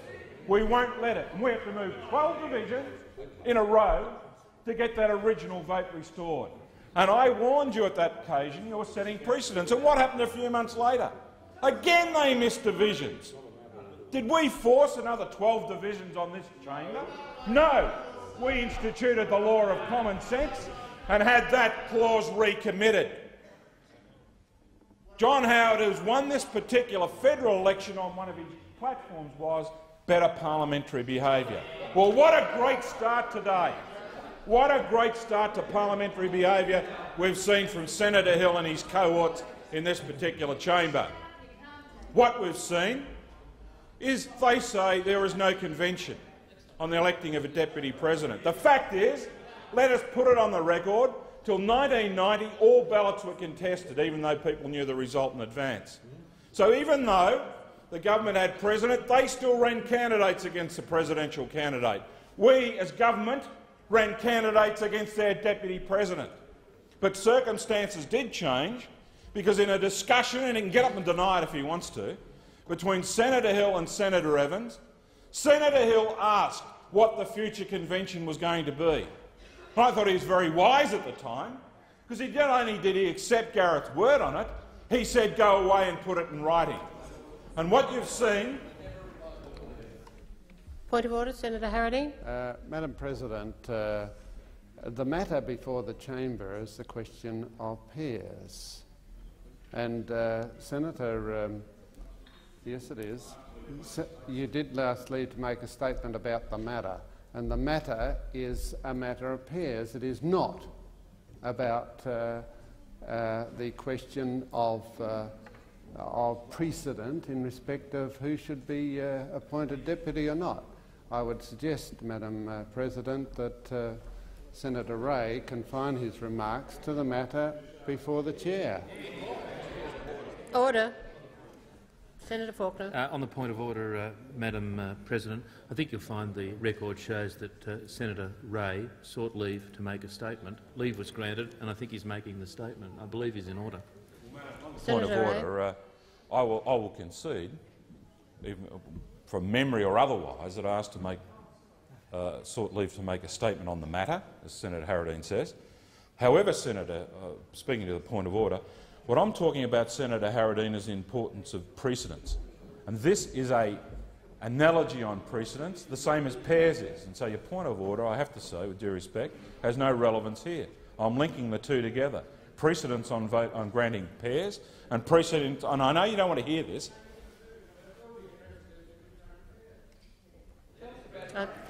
So I'll await your ruling, Madam Chair, before I continue. I think Senator Ray is generally talking to the topic that was raised initially by Senator Faulkner and would allow you to proceed. The circumstances I outlined, and they were when Senator Bean was to be elevated to the chair, Senator Hill and Senator Evans, I don't know whose initiative, had a conversation about precedents for these positions. And Senator Hill, very, I think sensibly, asked for Senator Evans to put the Labor Party, then government's view, in writing, which he did, which has been incorporated today. At no stage from that point, right up till today, has Senator Hill indicated that on behalf of the coalition that they didn't accept that as the position.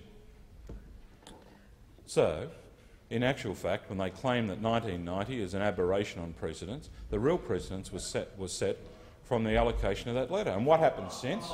When Senator Crichton-Browne— absolutely. Maybe Senator Hill told none of his colleagues. Maybe he didn't tell them about the conversation. Maybe he didn't apprise them of the letter. But what a great start to the John Howard government, the higher parliamentary privilege, behavioural standards, when basically they rat on any precedent when it suits them. Now, I come back to that point of common sense. And I can tell you unequivocally, as a former manager of government business, if in one of these ballots you had someone in hospital suffering from an operation or someone that required to be in a lockup, I would have made sure you were granted a pair for that, and you know it. And until you were challenged on this today, and until you made your decision on the run, you basically, Senator Hill, disgraced Senator Penizer. He put his signature to a thing, and I tell you this through you, Madam President. Order. Senator Penizer, if your word is worthless in this place, or made worthless, this place doesn't operate. This place does operate on the basis of numbers about 1/4 of the time. The rest of the time, It operates through leave, consensus and cooperation. This place wouldn't even work without the hard work that whips do. For all the stars that are here on front benches, etc., the real nitty-gritty organisation is done by the whips. And we will remember this day for a long while. We will remember the sort of implicit treachery that was involved in this decision, and we'll remember that we got it reversed because you've got a weak leader who can't do his own dirty work. A weak leader that can't do his own dirty work.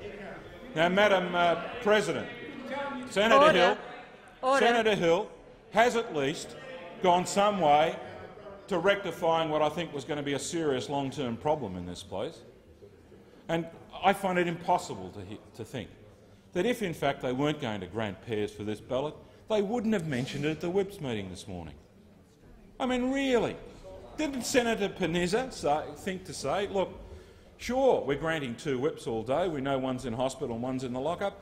But incidentally, you won't be able to vote in the secret ballot. I mean, he did not once, apparently, mention that. You've got to ask yourself why. Order. Was he ambushed by his leader and others? Or was he in fact planning this all along? We'd like to hear from Senator Peniza on this because prior to this he's had an unblemished reputation in terms of being a stickler to the rules in this particular chamber.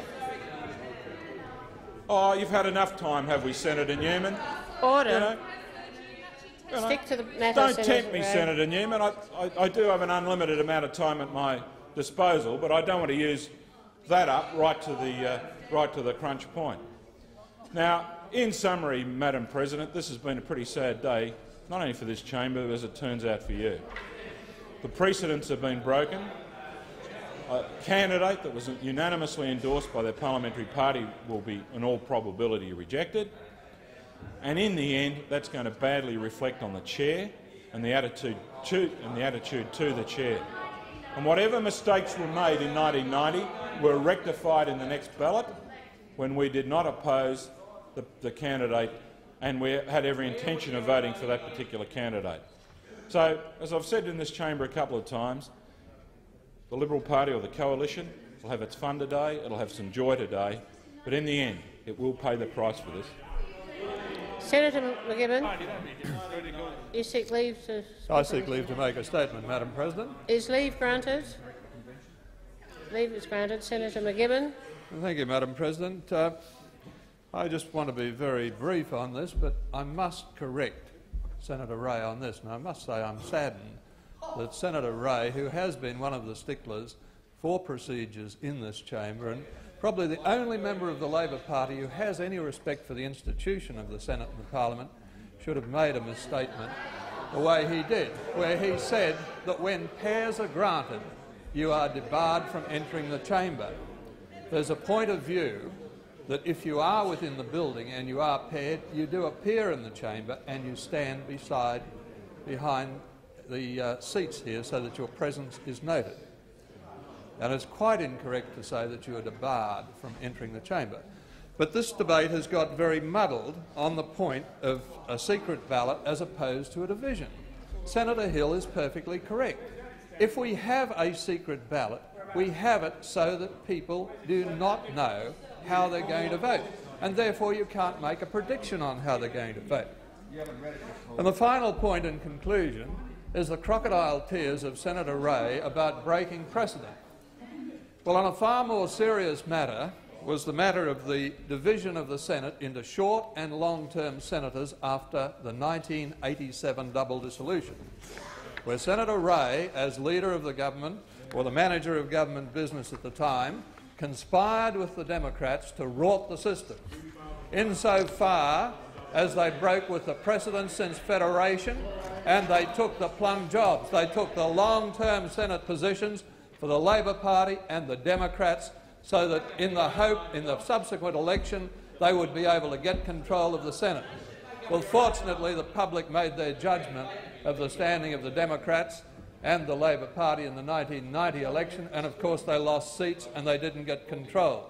But the rorting of the convention that senators be distributed into short and long-term positions in the sequence in which they were elected The sequence that had been followed since Federation was a far more profound breach of convention than anything that's going on or implied to be going on here today.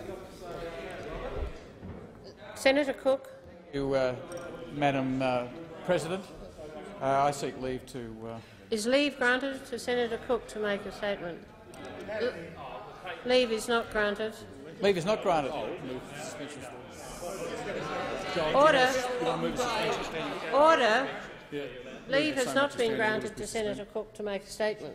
Madam President, can I therefore move that so much of standing orders be suspended in order to enable me to make a statement?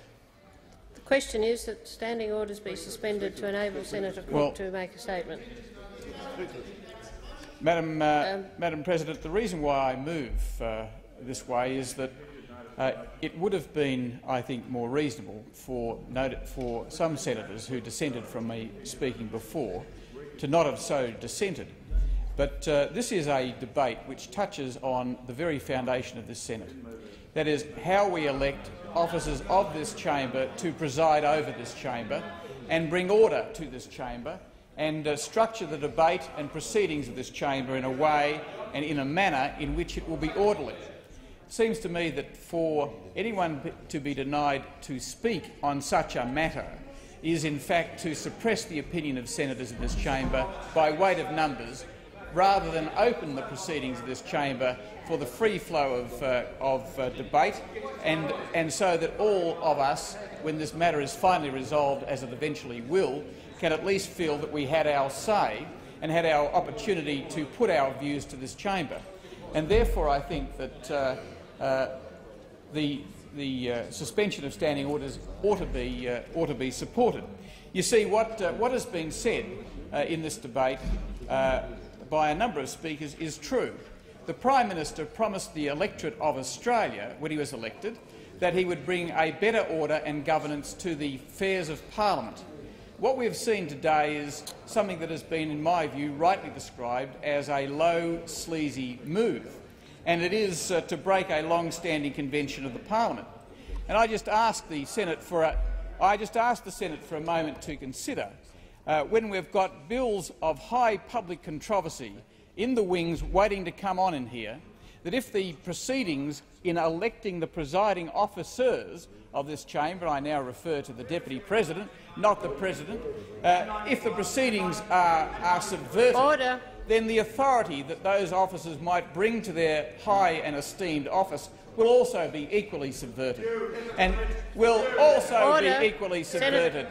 No interjections from you, Senator Campbell, will subvert that point. You see, Order, Senator Cook. Senator Campbell, would you withdraw that remark? 1990, he didn't support this convention he calls a convention. I ask you to withdraw. Hypocrite is the most descriptive word to describe this senator. I ask you to withdraw that word. I withdraw. Senator Cook. Thank you, Madam President. And might I say, I'm very pleased to be able to address you in that term. But it does come down to, at the end of the day, respect for the institutions of this Parliament. And if sleazy deals are entered into, as this apparently is the case on this occasion, then the officers that are finally elected by that means carry no honour into their office, and they risk the opportunity of their rulings and their authority being undermined by that. It is very important. It's very important that conventions which hold this place together and give it form and give it authority be adhered to in these proceedings. That is not what's happening today. And point of order, Senator Crane. Senator Cook. Order, Senator Panizza. Order, Senator Panizza. You're standing between the Speaker and the Chair. Senator Cook sought leave to make a statement. It was not granted. He then moved a motion to explain to this Senate why there should be a suspension of standing orders. Now, he has not once, in the time that he's been talking, addressed why standing orders should be suspended. Senator Kemp, Senator Kemp, you're standing between the Speaker and the Chair. So, Madam Chair, I would ask that you ask him to come to what he's moved to do, or to sit down. because it is absolutely essential in terms of this, and he's talking about the requirement to run this place properly and do it in order, and every word he has said in terms of what he's done has been in total breach of the standing orders of this place. Senator Cook, you have a limited time yet to apply yourself to this. On the point of order, can I just say, Madam President, that I have related my remarks to the suspension motion on a number of occasions. But let me make it through you. Let me just say to Senator Winston Crane that what we're about to do is engage in the election of the Deputy President of this chamber. That I am offended by the moves that have been made to break a long-standing convention in this chamber, and I'm entitled, as a senator elected in this place from the same state as you, Senator Winston Crane, to have a say about that matter.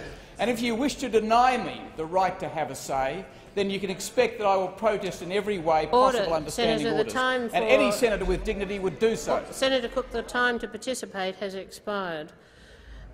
Senator Harradine. Thank you, Madam President.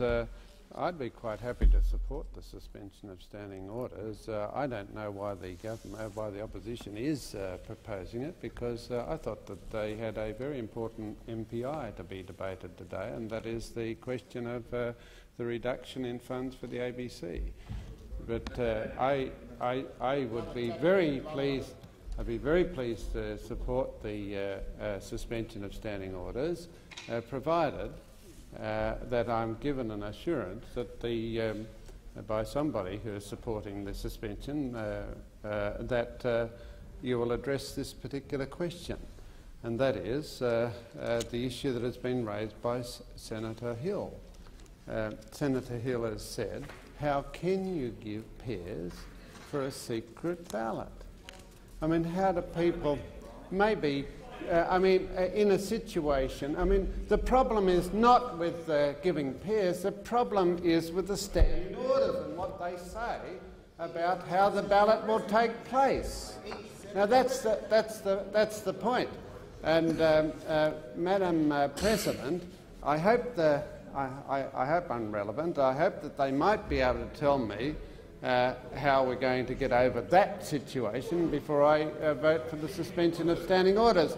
The problem is with the way the standing orders are written in respect of the ballot. There's no provision in there for a postal ballot. Well, every person in this country, every elector in this country can have a postal ballot if they're not there. Dominic, and my best wishes to you, Dominic, could have a postal ballot if it was an election for us to this place. But it's odd that we can't have a postal ballot. And the other thing is, of course, the nominations take place immediately before the ballot takes place. Well, there mightn't be two. How can you give pairs when there mightn't be two candidates? There might be three, there might be five candidates. Now, well, no. It's particularly the point, may I say, for the Democrats and those of us who may not be aware that there is one or two people or five people. So it really is. I respectfully, Stephen. Yeah, but there again, with all due respects. Order. With all due respects, the nomination of Senator Colston came upon us suddenly, and the whip may not have even known that there was going to be a second candidate.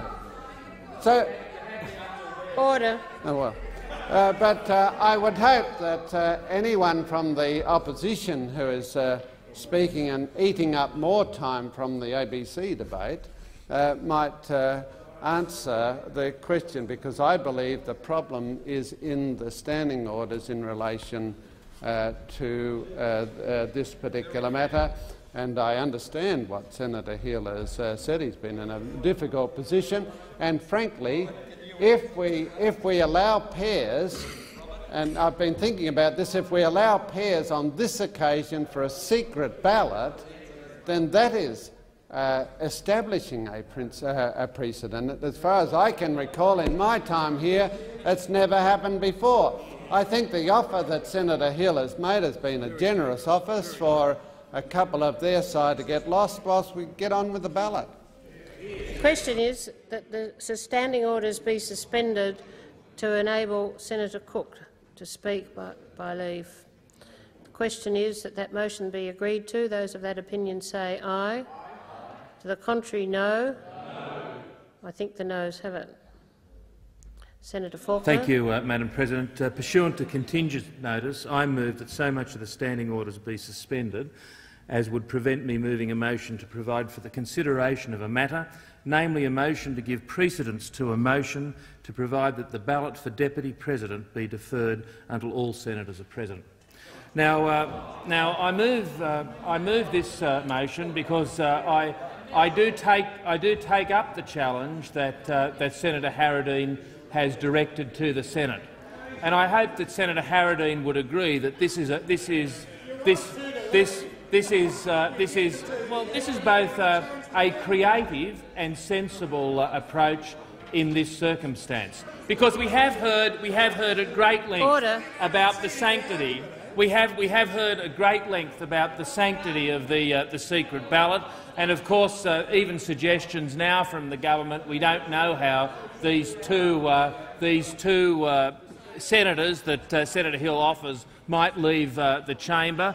And it seems to me that given that we have elected a president, given that we have a very adequate system of temporary chairmen of committees in this place and acting deputy presidents in this place, we do have an opportunity for a creative approach on this particular issue.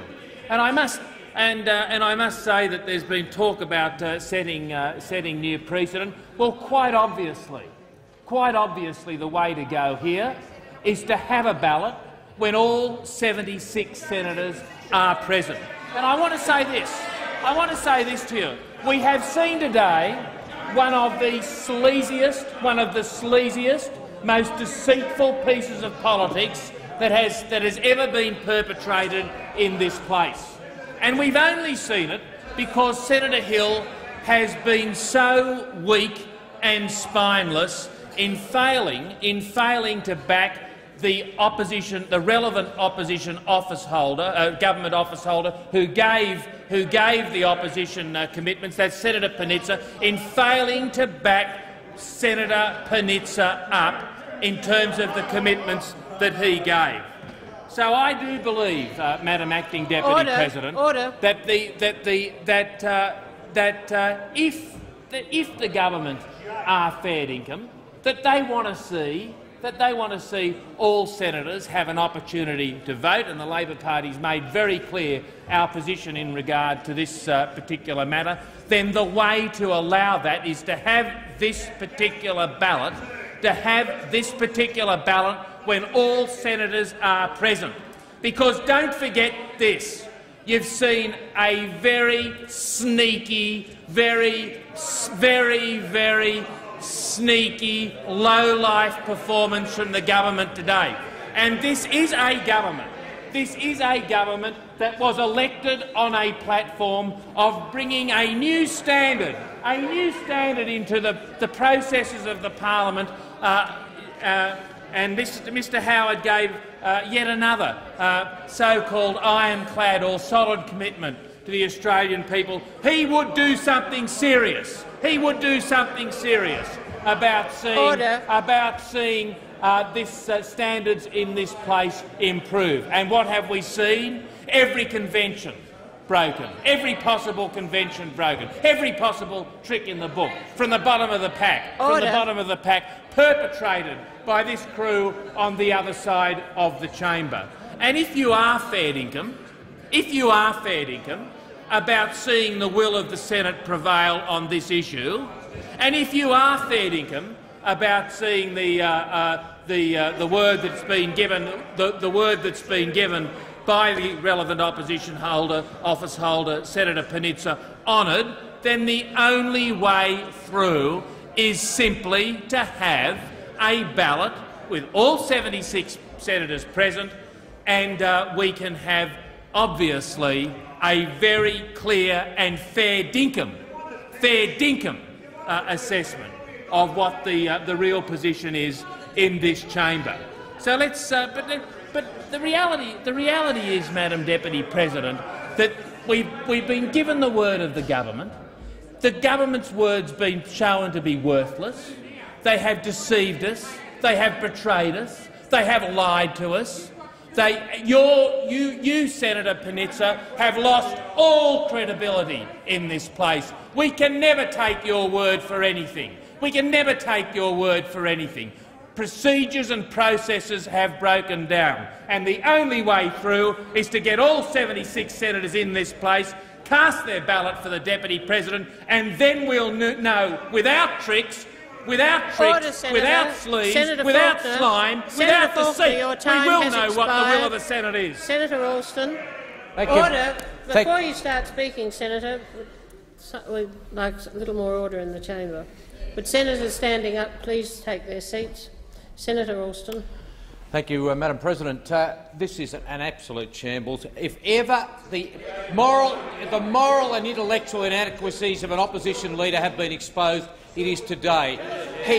He got himself worked up into a fury with confected outrage about us doing what they did in 1990. He complained bitterly about Senator Knowles, who's a good friend of Senator Colston's, actually having the cheek to nominate him. And then, of course, we had all this outrage about the fact that somehow you can equate pairs in a secret ballot with normal pairs in a division, where the vote is quite transparent. And as Senator Harradine made so very clear, it's a fundamental difference, and the opposition has clearly declined to answer the point. And not only that, of course, what we've had is an extraordinary concession that somehow that argument is unanswerable. So all of this outrage is now out the window, and what are we left with? A proposition that we should adjourn until such time as everyone is present. Now, what does that mean? I mean, take an anarchist like Senator Carr, who's going to be very unhappy at democracy prevailing. What if he chooses to absent himself from the chamber? We'd never get around to a vote on this issue. I mean, it is an absolutely ludicrous proposition. The trouble is, you see, Labor is a victim of its own tyranny. They have never accepted the concept of a secret ballot. They can't understand how anyone can't toe the party line. You get the chop. You get expelled from the party if you actually vote against them. The very reason they bring in show and tell is because they don't accept the legitimacy of people exercising their own personal vote. And yet, as we know, the standing orders don't provide for pairs for the very simple reason that people ought to be entitled to exercise a personal view on who they want as their presiding officers in this parliament. And yet what we're being given is a demonstration of Labor's absolute intolerance, not only of dissent, but of anyone who would dare to challenge the rule, the iron law of those in charge of the party. Now, it doesn't work that way. The Senate was not designed to accommodate that system. It's a private arrangement. As you know, pairs are there for the convenience of the parties. They were signed on this day on the usual understanding that they would apply when there were divisions, when there were transparent ballots. They have never, ever been used in this chamber for the purpose of effectively causing a secret ballot to be a non-secret ballot. That's what you're trying to do. And the tragedy is that Senator Faulkner is so bereft of any intellectual ability to cope with the argument about the difference between a secret ballot and an open ballot that he basically has to concede the point, not address it in any shape or form, and come up with something else that the real opposition leader tells him he better give a run. Now, that is a tragedy, and it certainly pulls the rug out from any of the arguments we've heard this afternoon. I mean, we got very sick of being lectured when we're in opposition about the morality of somehow the wheel will turn and if you don't do the right thing now, you'll suffer in government. We got that lecture from Senator Ray on referring bills to legislation committees, if you recall. That's precisely what he was on about ad nauseam when they were in government. What happened when we came to Telstra and the Australian Workplace Relations Bill? Of course, they were referred off to references committees. And in other words, an absolute and flagrant breach of all that Senator Ray lectured us about. What do we find again today? My recollection is if Senator Ray wasn't manager of government business back in 1990, he was certainly a major player. We haven't heard one skerrick, one squeak of a defence about how he justified the ballot that is effectively being rerun today. In other words, convention is something that suits him In terms of an intellectual or debating point, it's got nothing to do with the real life as far as the Labor Party is concerned, where you live or die on the strength of numbers. That's all you understand. But we understand secret ballots to have a lot more to them than that. They are an opportunity for people to express their real views. We can't force people to vote, and you shouldn't either. But that's what you're trying to do. You're trying to ensure that somehow you cut people back. If Senator Sherry chooses to absent himself, you could have explored the consequences of that. You knew full well what was going to take place in this chamber this afternoon. When Senator Hill accommodates you, absolutely, what do? You once again want to change the rules so that you've got an absolutely nonsensical proposition now before the chair. I mean, it just simply exposes the way in which you cannot address issues on principle. You can't accept the fact that what's happening now is something that is entirely of your own creation, both internally and externally, and you ought to wear that result. Democracy is a lot more healthier than you're prepared to give it credit for. Senator Schott. The resolution. I rise, Madam President, to support the resolution, the suspension of standing orders moved by Senator Faulkner. The point that Senator Alston has not come to grips with is that Senator Foreman, through no fault of his own, I'm sure would absolutely wish to be here today. He has had a serious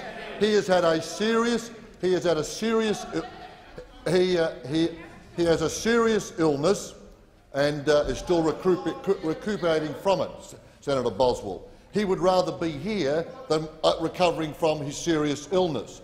However, because no one expected, and I have to say I think these events of having a ballot for the Deputy President of the Senate only emerged during circumstances today, Senator Foreman, obviously, if he could be here, would like to be here. Now, Senator Sherry, who was the Shadow Minister for Finance, had arranged for some time, in accordance with those provisions of the budget, to be in the lockup. Now, if we asked for him to come out of the lockup, now you would prevent him from coming out, because that would be a breach of the budget confidentiality.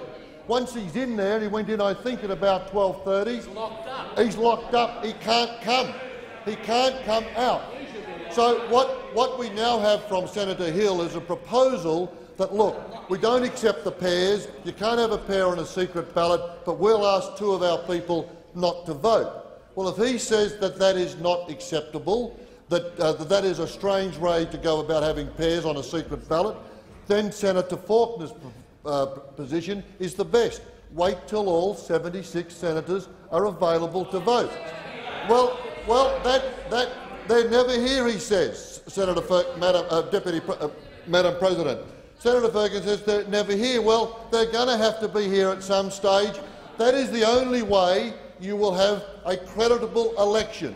And I say whoever is elected as Deputy President, as Senator Cook has said, wants to be elected in a ballot that there is no doubt about. And that's why we are moving the suspension of moving this resolution, to wait till all 76 turn up, so Senator Hill doesn't have to ask, drawing it from the hat, two Liberals to leave the chamber.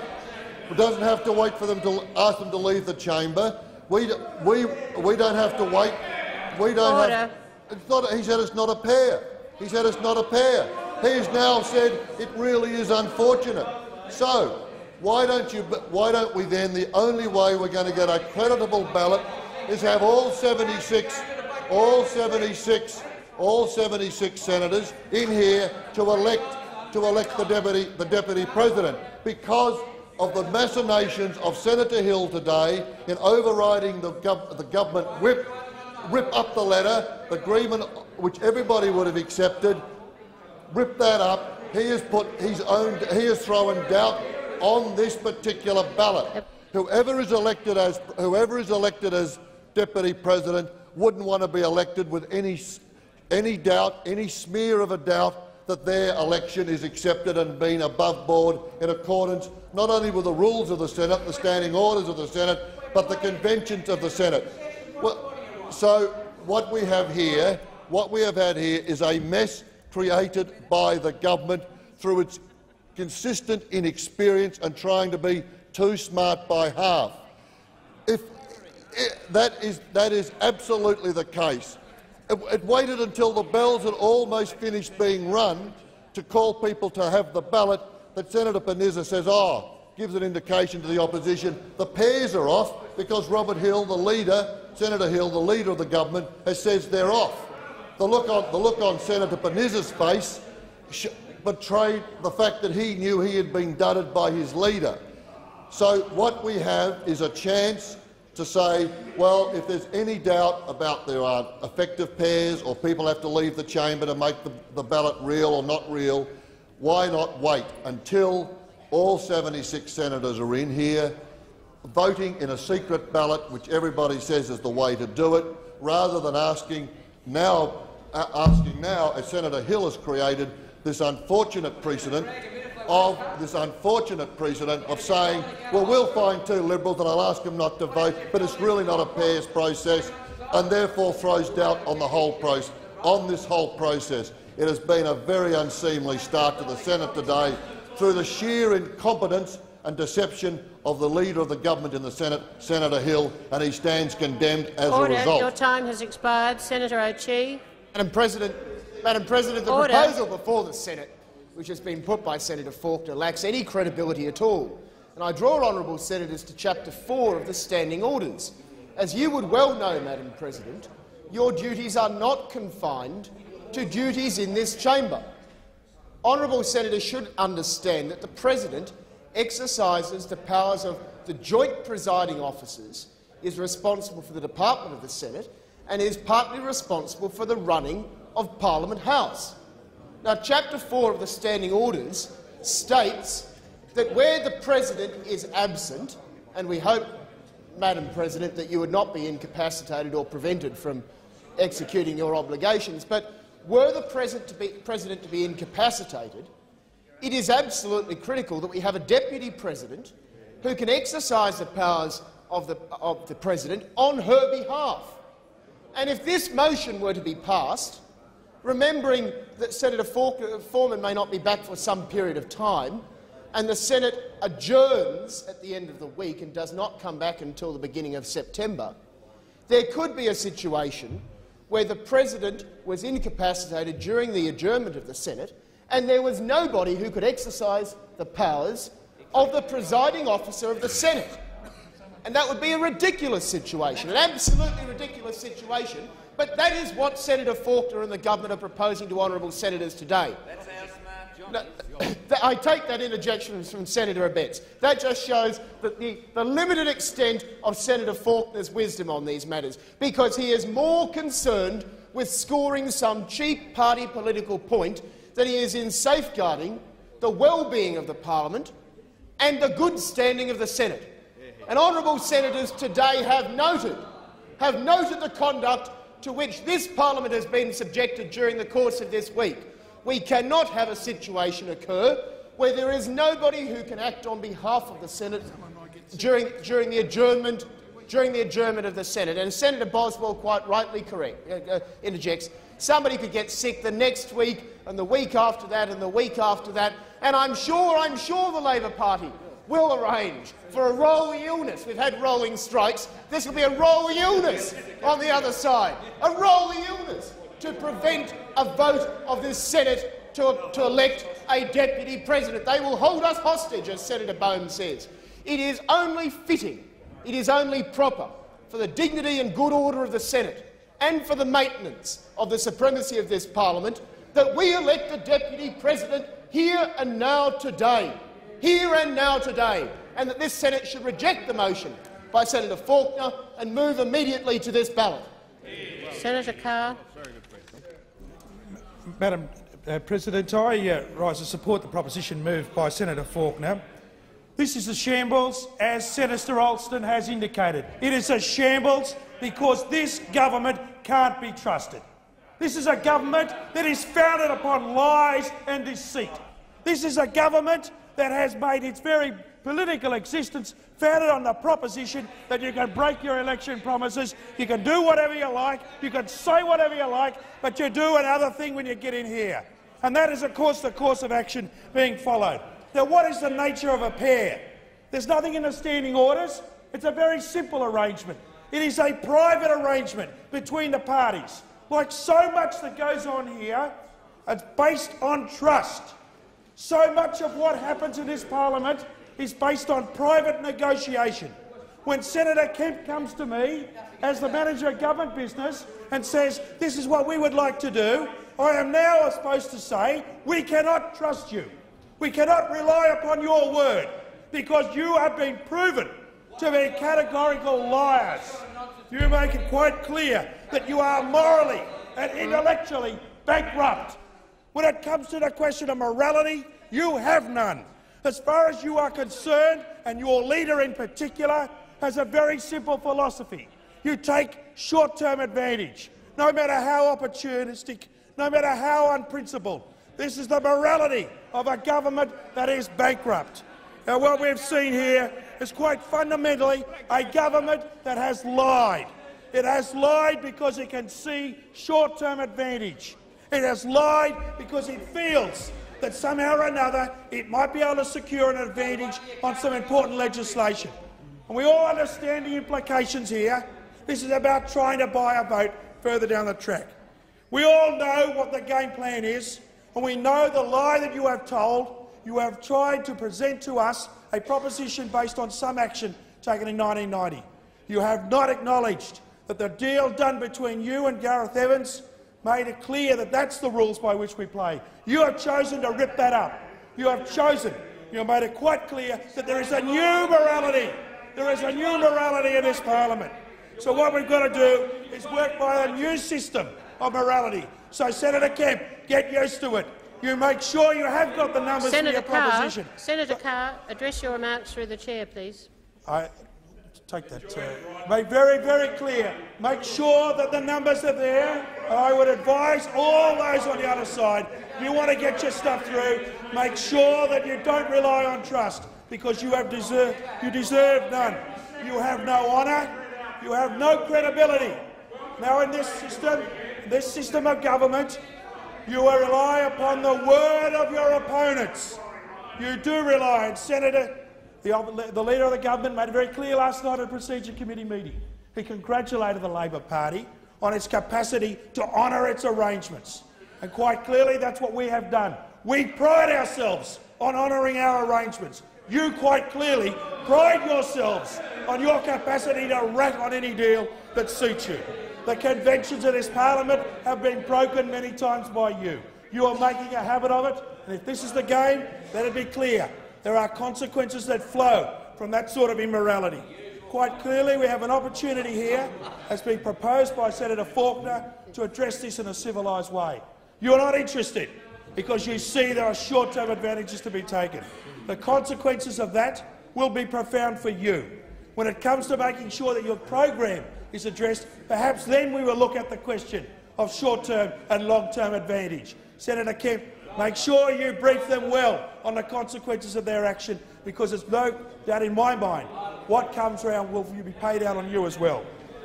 Senator Harradine? Oh, sorry, Senator Kemp.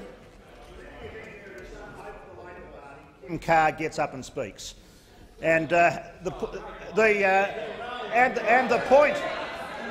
point is how Senator Faulkner has been hopelessly exposed. He got up here, Senator Faulkner, and said what we have to do is to have a pair. No one could point to any precedent.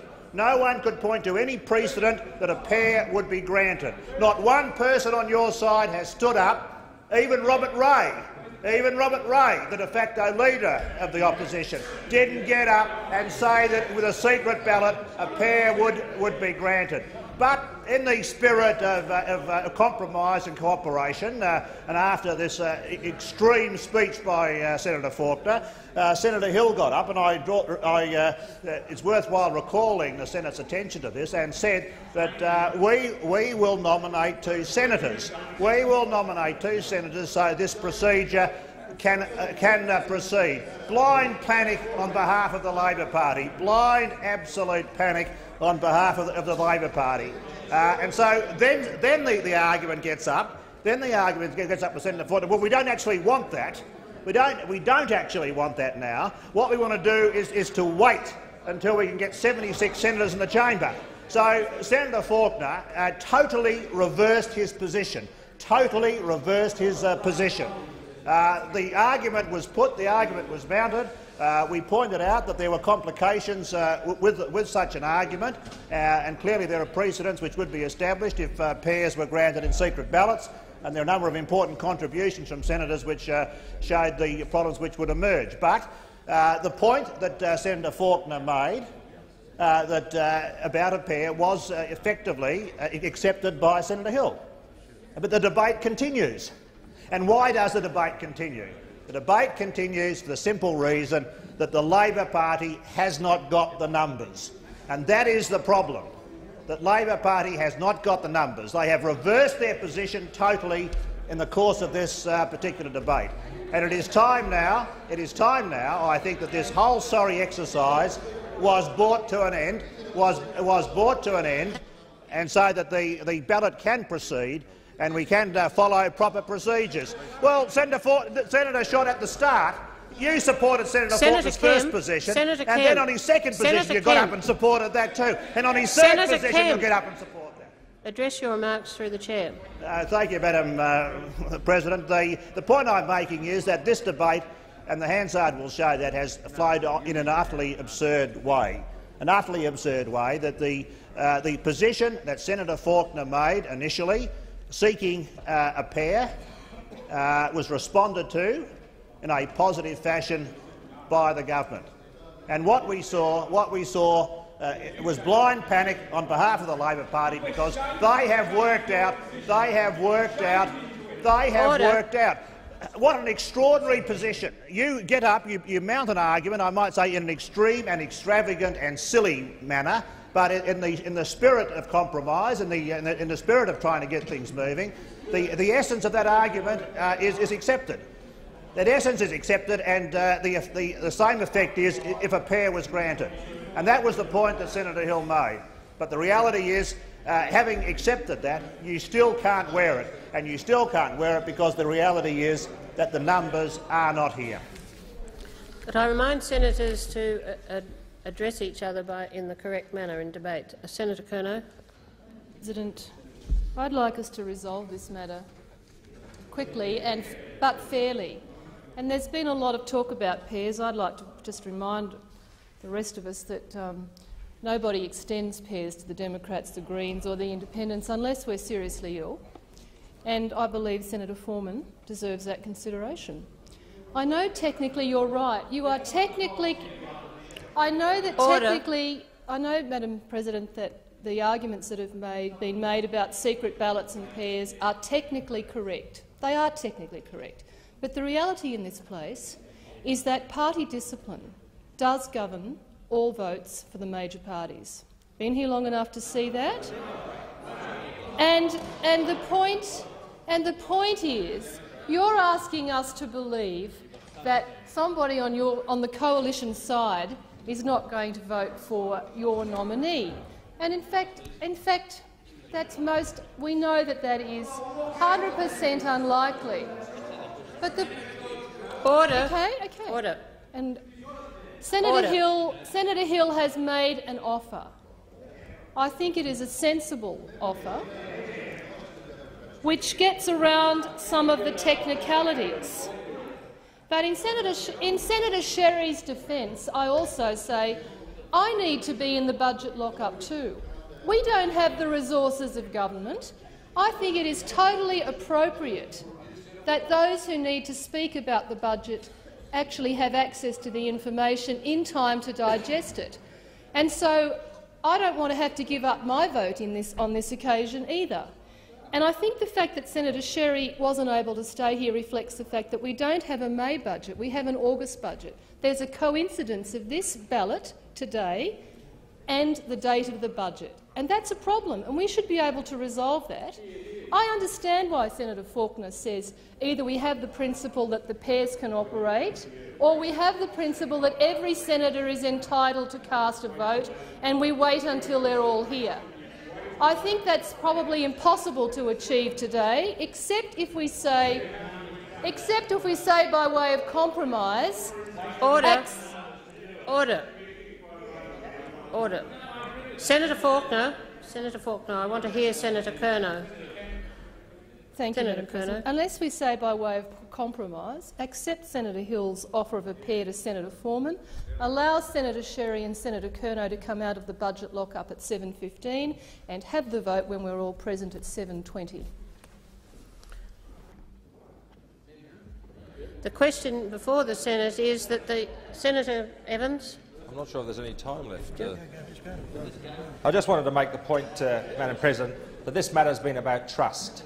It now seems to me that the decision not to appoint Senator Bowen to his overseas posting till after this ballot begins to seem a little bit convenient and a little bit suspicious. Point of order. Point of order. Madam President, under Standing Order 9, the election for Deputy President is to occur the first sitting day after the 30th of June. I understand, therefore, that we would have received, and I'm asking for your clarification on this, that all senators have effectively received 7 months' notice of this ballot. Is that order? Is that a correct standing? Is that correct? The motion before the chair, Senator Faulkner, I've been asked for a ruling.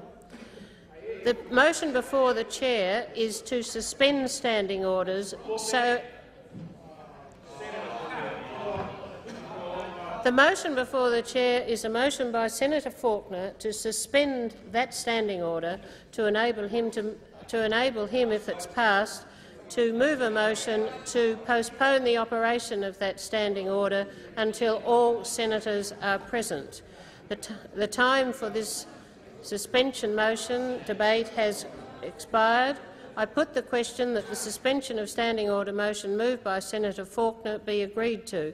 Those of that opinion say aye. Aye. To the contrary, no.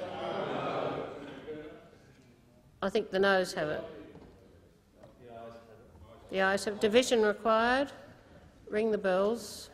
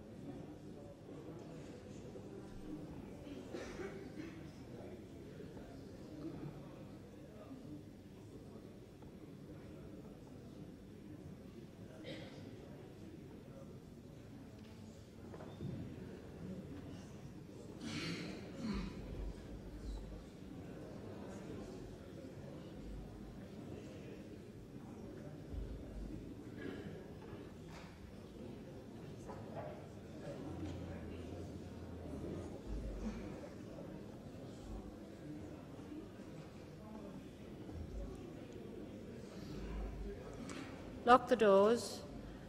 The question is that the motion to suspend standing orders moved by Senator Faulkner be agreed to. The ayes will pass to the right of the chair, the noes to the left. I appoint Senator Evans teller for the ayes, Senator Panizza teller for the noes. Senator Calvert teller for the noes.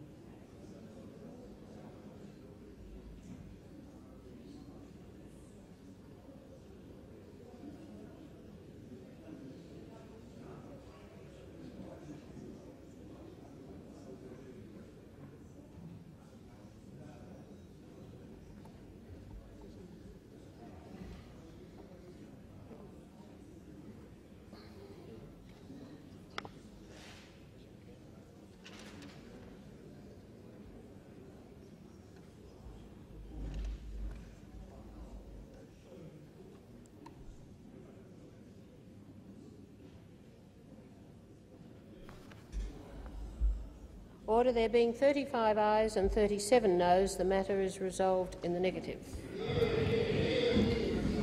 Would senators resume their places?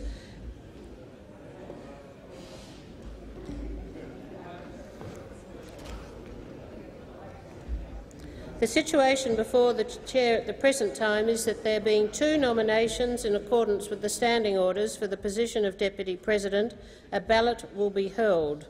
Before proceeding to ballot in accordance with the standing orders, the bells will be rung for 4 minutes.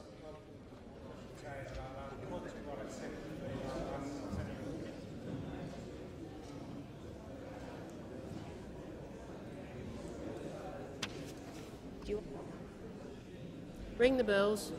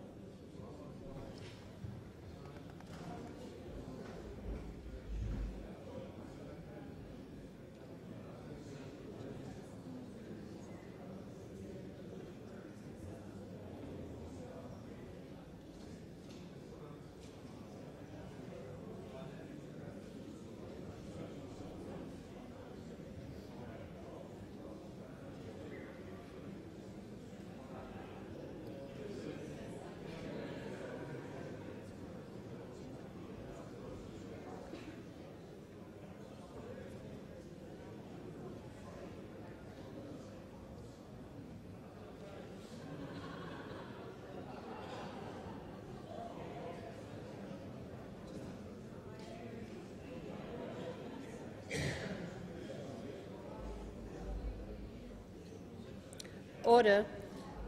Time has expired for the ringing of the bells, and the Senate will now proceed to a ballot. Ballot papers will be distributed to all honourable senators. You are requested to write the name of the candidate for whom you are voting on that paper. The candidates are Senator West and Senator Colston, but I would ask all senators to be seated and remain in that place while the papers are distributed. Just before I ordered the bells to be rung, Senator Hill announced, but he may not have heard, that Senator Watson and Senator Panizza would not participate. I'd ask the clerks to distribute the ballot papers.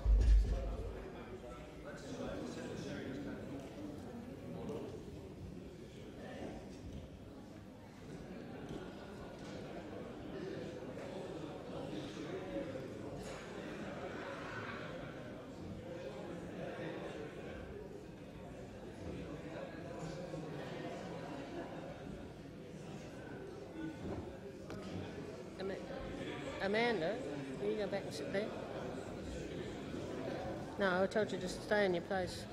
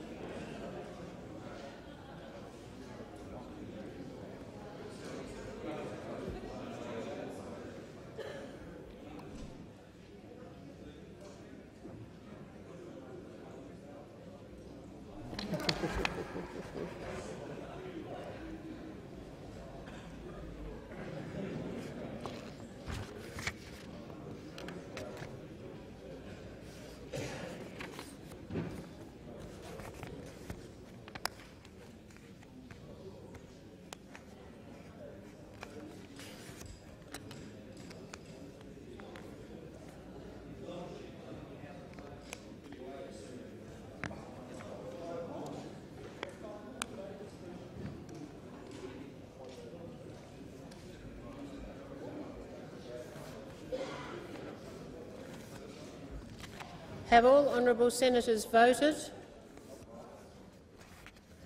The ballot papers will now be collected.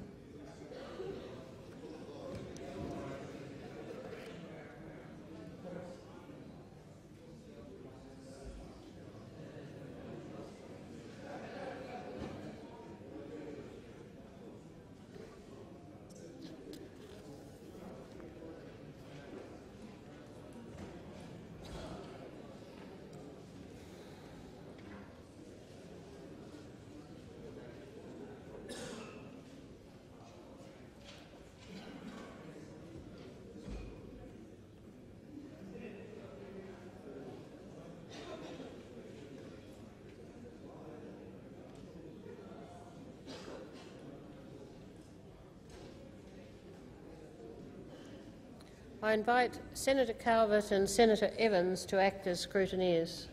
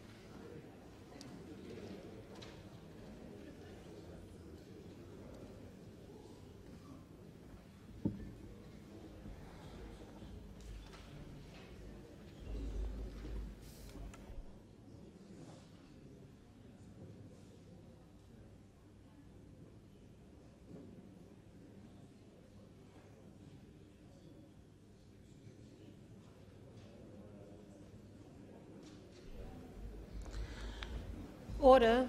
The result of the ballot is Senator Colston 38 votes, Senator West 34 votes.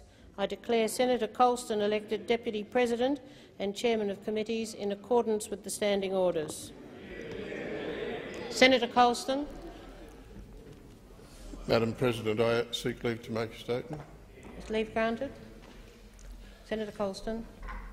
Madam President, I've not yet had the opportunity of publicly congratulating you on your election to the high office of President of the Senate. I now extend my sincere congratulations to you, and in doing so have no doubt that you will serve the Senate with great distinction. I thank those senators who gave me their support in the ballot for the position of Deputy President and Chairman of Committees. It is my intention to perform my duties at all times in such a way that will make it evident that the trust which has been extended to me has not been misplaced.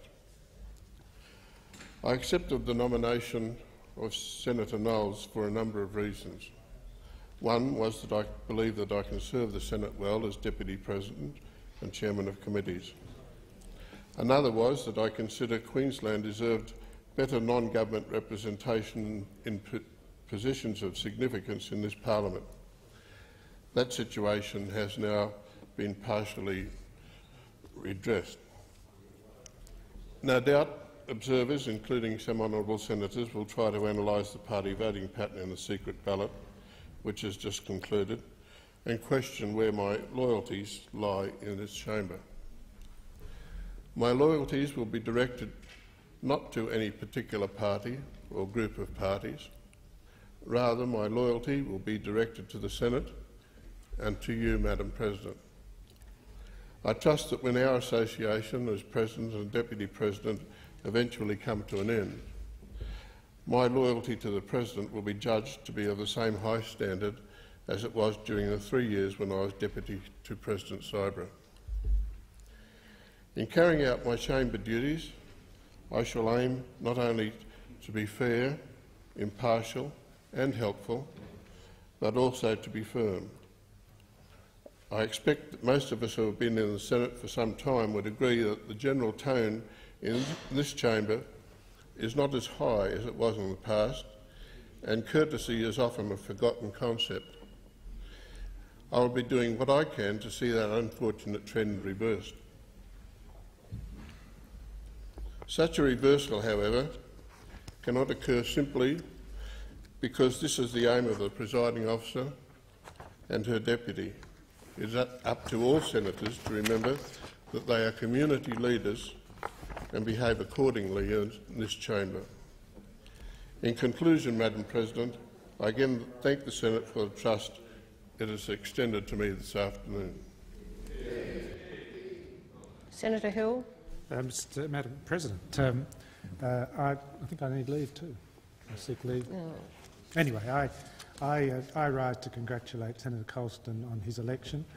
I recognise that he was temporary chairman of committees for 12 years before he was elected Deputy President and Chairman of Committees on the 21st of August 1990, on that occasion defeating the candidate that I had nominated. It's interesting that the circle may have turned, but nevertheless we experienced Senator Colston as Deputy President before. We understand his dedication towards maintaining the dignity of this chamber and his determination to be fair in the chair. So we congratulate him. And I might say to Sue West, bad luck on Senator Sue West. Well, I thought the precedent was set here. I understand, Senator, your disappointment today. I might say that the candidate that I nominated, who was defeated by Senator Colston in 1990, actually subsequently became Deputy President of the Senate. So subsequently became Deputy President of the Senate. So all of us who've been in this business for some time experience both highs and lows. Disappointment I can understand today, but disappointment doesn't last forever. Senator Faulkner. Thank you, Madam President. On the matter of the election of the deputy presidency, I want to indicate to the Senate that the Labor Party has very strong views about the circumstances surrounding Senator Colston's election, and I don't intend to demean the chamber or the occasion by expressing them now. Senator Lees. Order. Order. Just order.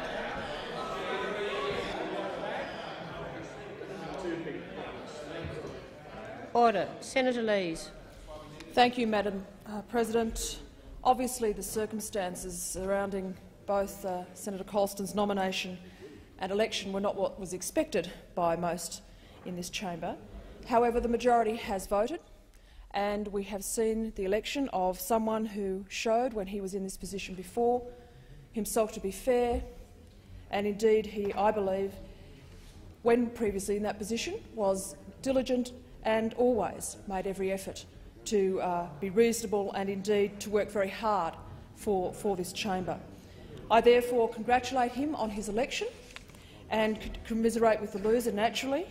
I look forward to working with Senator Colston, particularly in my position as chair of the Environment References Committee, and I wish him well in his position. Senator Margetts. Thank you, Madam President. On this occasion, I rise to congratulate Senator Colston on his election. There was a lot spoken today about precedent, but perhaps it's important to note that it is possible, or should be possible, in this chamber for the position of Speaker to be someone who's not of a major party, and I think, and President, and I do believe that that's important, and I would like to draw attention to the fact that it is important that we acknowledge that in the democratic process that this is going to happen at some time during this, the life of the Senate, Australian Senate, and the fact that it's happened now, we should take the opportunity of finding out what it might be like to have a person who's not of either major party and experience the benefits that that might bring. And I'm very encouraged to see that it hasn't taken another 20 years to happen. Senator Boswell. Madam President, let me congratulate Senator Colston in his election to the high office of Deputy President on behalf of the National Party. The circumstances are a little unusual, but that's politics. There's winners and losers, and many a time I've sat over the other. Yes, I certainly do know when the numbers are against you, there's nothing you can do about it. The indication that the vote was so wide is testimony to the fact that there are other people that have supported you, other than the coalition, and so I do congratulate you. I know that you will do an excellent job, as you did when the 3 years that you were Deputy President. You acted with fairness, even-handedness, and your knowledge of the standing orders was superb. And I know that you'll use all those benefits for the Senate, and I once again congratulate you. Senator Harradine.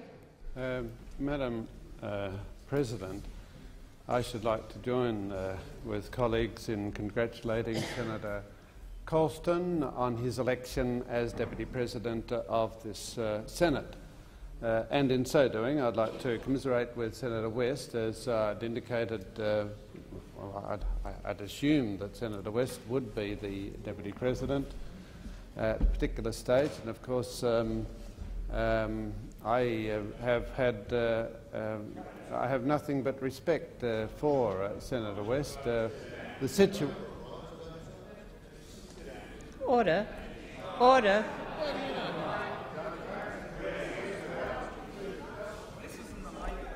Order. Order. I think that if you people on the who were given an opportunity 1 month ago, when I myself took it on myself to try and notify you that you had a problem on your hands and you ought to have a look at it and deal with the matter with some degree of honour, you may not have had this situation. Now, don't you say that to me.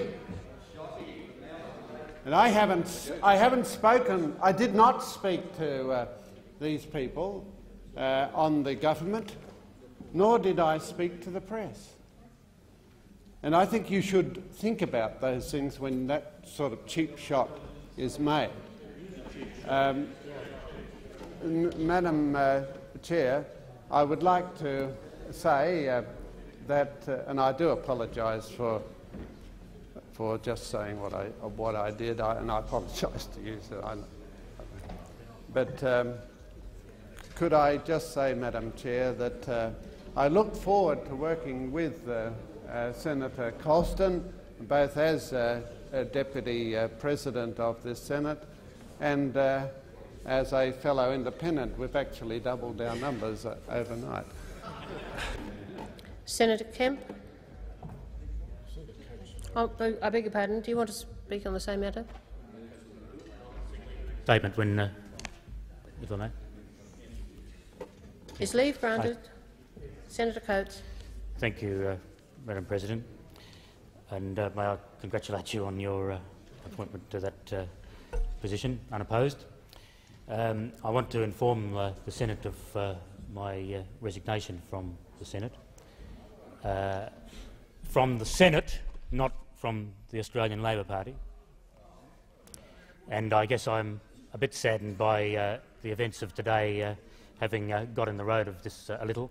I had foreshadowed in March that I was proposing to resign towards the end of the year, and I've brought that forward by some weeks for a variety of reasons, partly to do with the sitting pattern of the Tasmanian Parliament to ensure that there wasn't an unreasonable length of time before the appointment of my successor. So I guess I would like to seek a 1-minute appointment with you a little later this evening, President, in order to deal with that formality. Yes, well, so perhaps I should emphasise, given the events of today, that I look forward to being a member of the Australian Labor Party for many years to come. My first task, I guess, is to say a few thank yous to my family for their tolerance of this political life over so many years, to my staff, all of those who have been my staff, again, over many years, a great variety of them, my personal staff and the committee staff of those committees that I have, particularly of those that I have been chair of in the Senate. I would like to thank all of those who work in this building who have been helpful to me over the years, and all of those in this town who have been helpful, and the public service throughout Australia, and I guess particularly in Tasmania, who have helped in so many ways. And it's sad that so many of them are feeling a bit unwanted these days. I certainly express my appreciation to the Australian Labor Party, and in particular the left of the party, for giving me the opportunity to serve here, and I guess particularly those who were my supporters in Tasmania, and of course the electors of Tasmania, or those that have supported the Australian Labor Party over the years. My departure from here will mean that there is then nobody left in this chamber who was a member of the Parliament for the period of the Whitlam government, which shows you how time passes. And even in the House of Representatives on our side, the only ones who remain are Peter Morris and Ralph Willis. So that eras do pass. Because I did spend 3 years in the House of Representatives before spending 5 years in the office of Senator Ken Reid in his electorate office when he was leader of the opposition here, and then 15 years in the Senate. I remember saying in 1972, when I discovered that there were a number of people who had been here for 20 and even 30 years at the time. If I am still here after 20 years, give me a reminder about this and make sure I don't stay longer. Well, I guess I've been a member of the Parliament for 18 years, but it's 24 or 25 years since I first sought endorsement. So I think some sort of average of those times means that it is time to depart.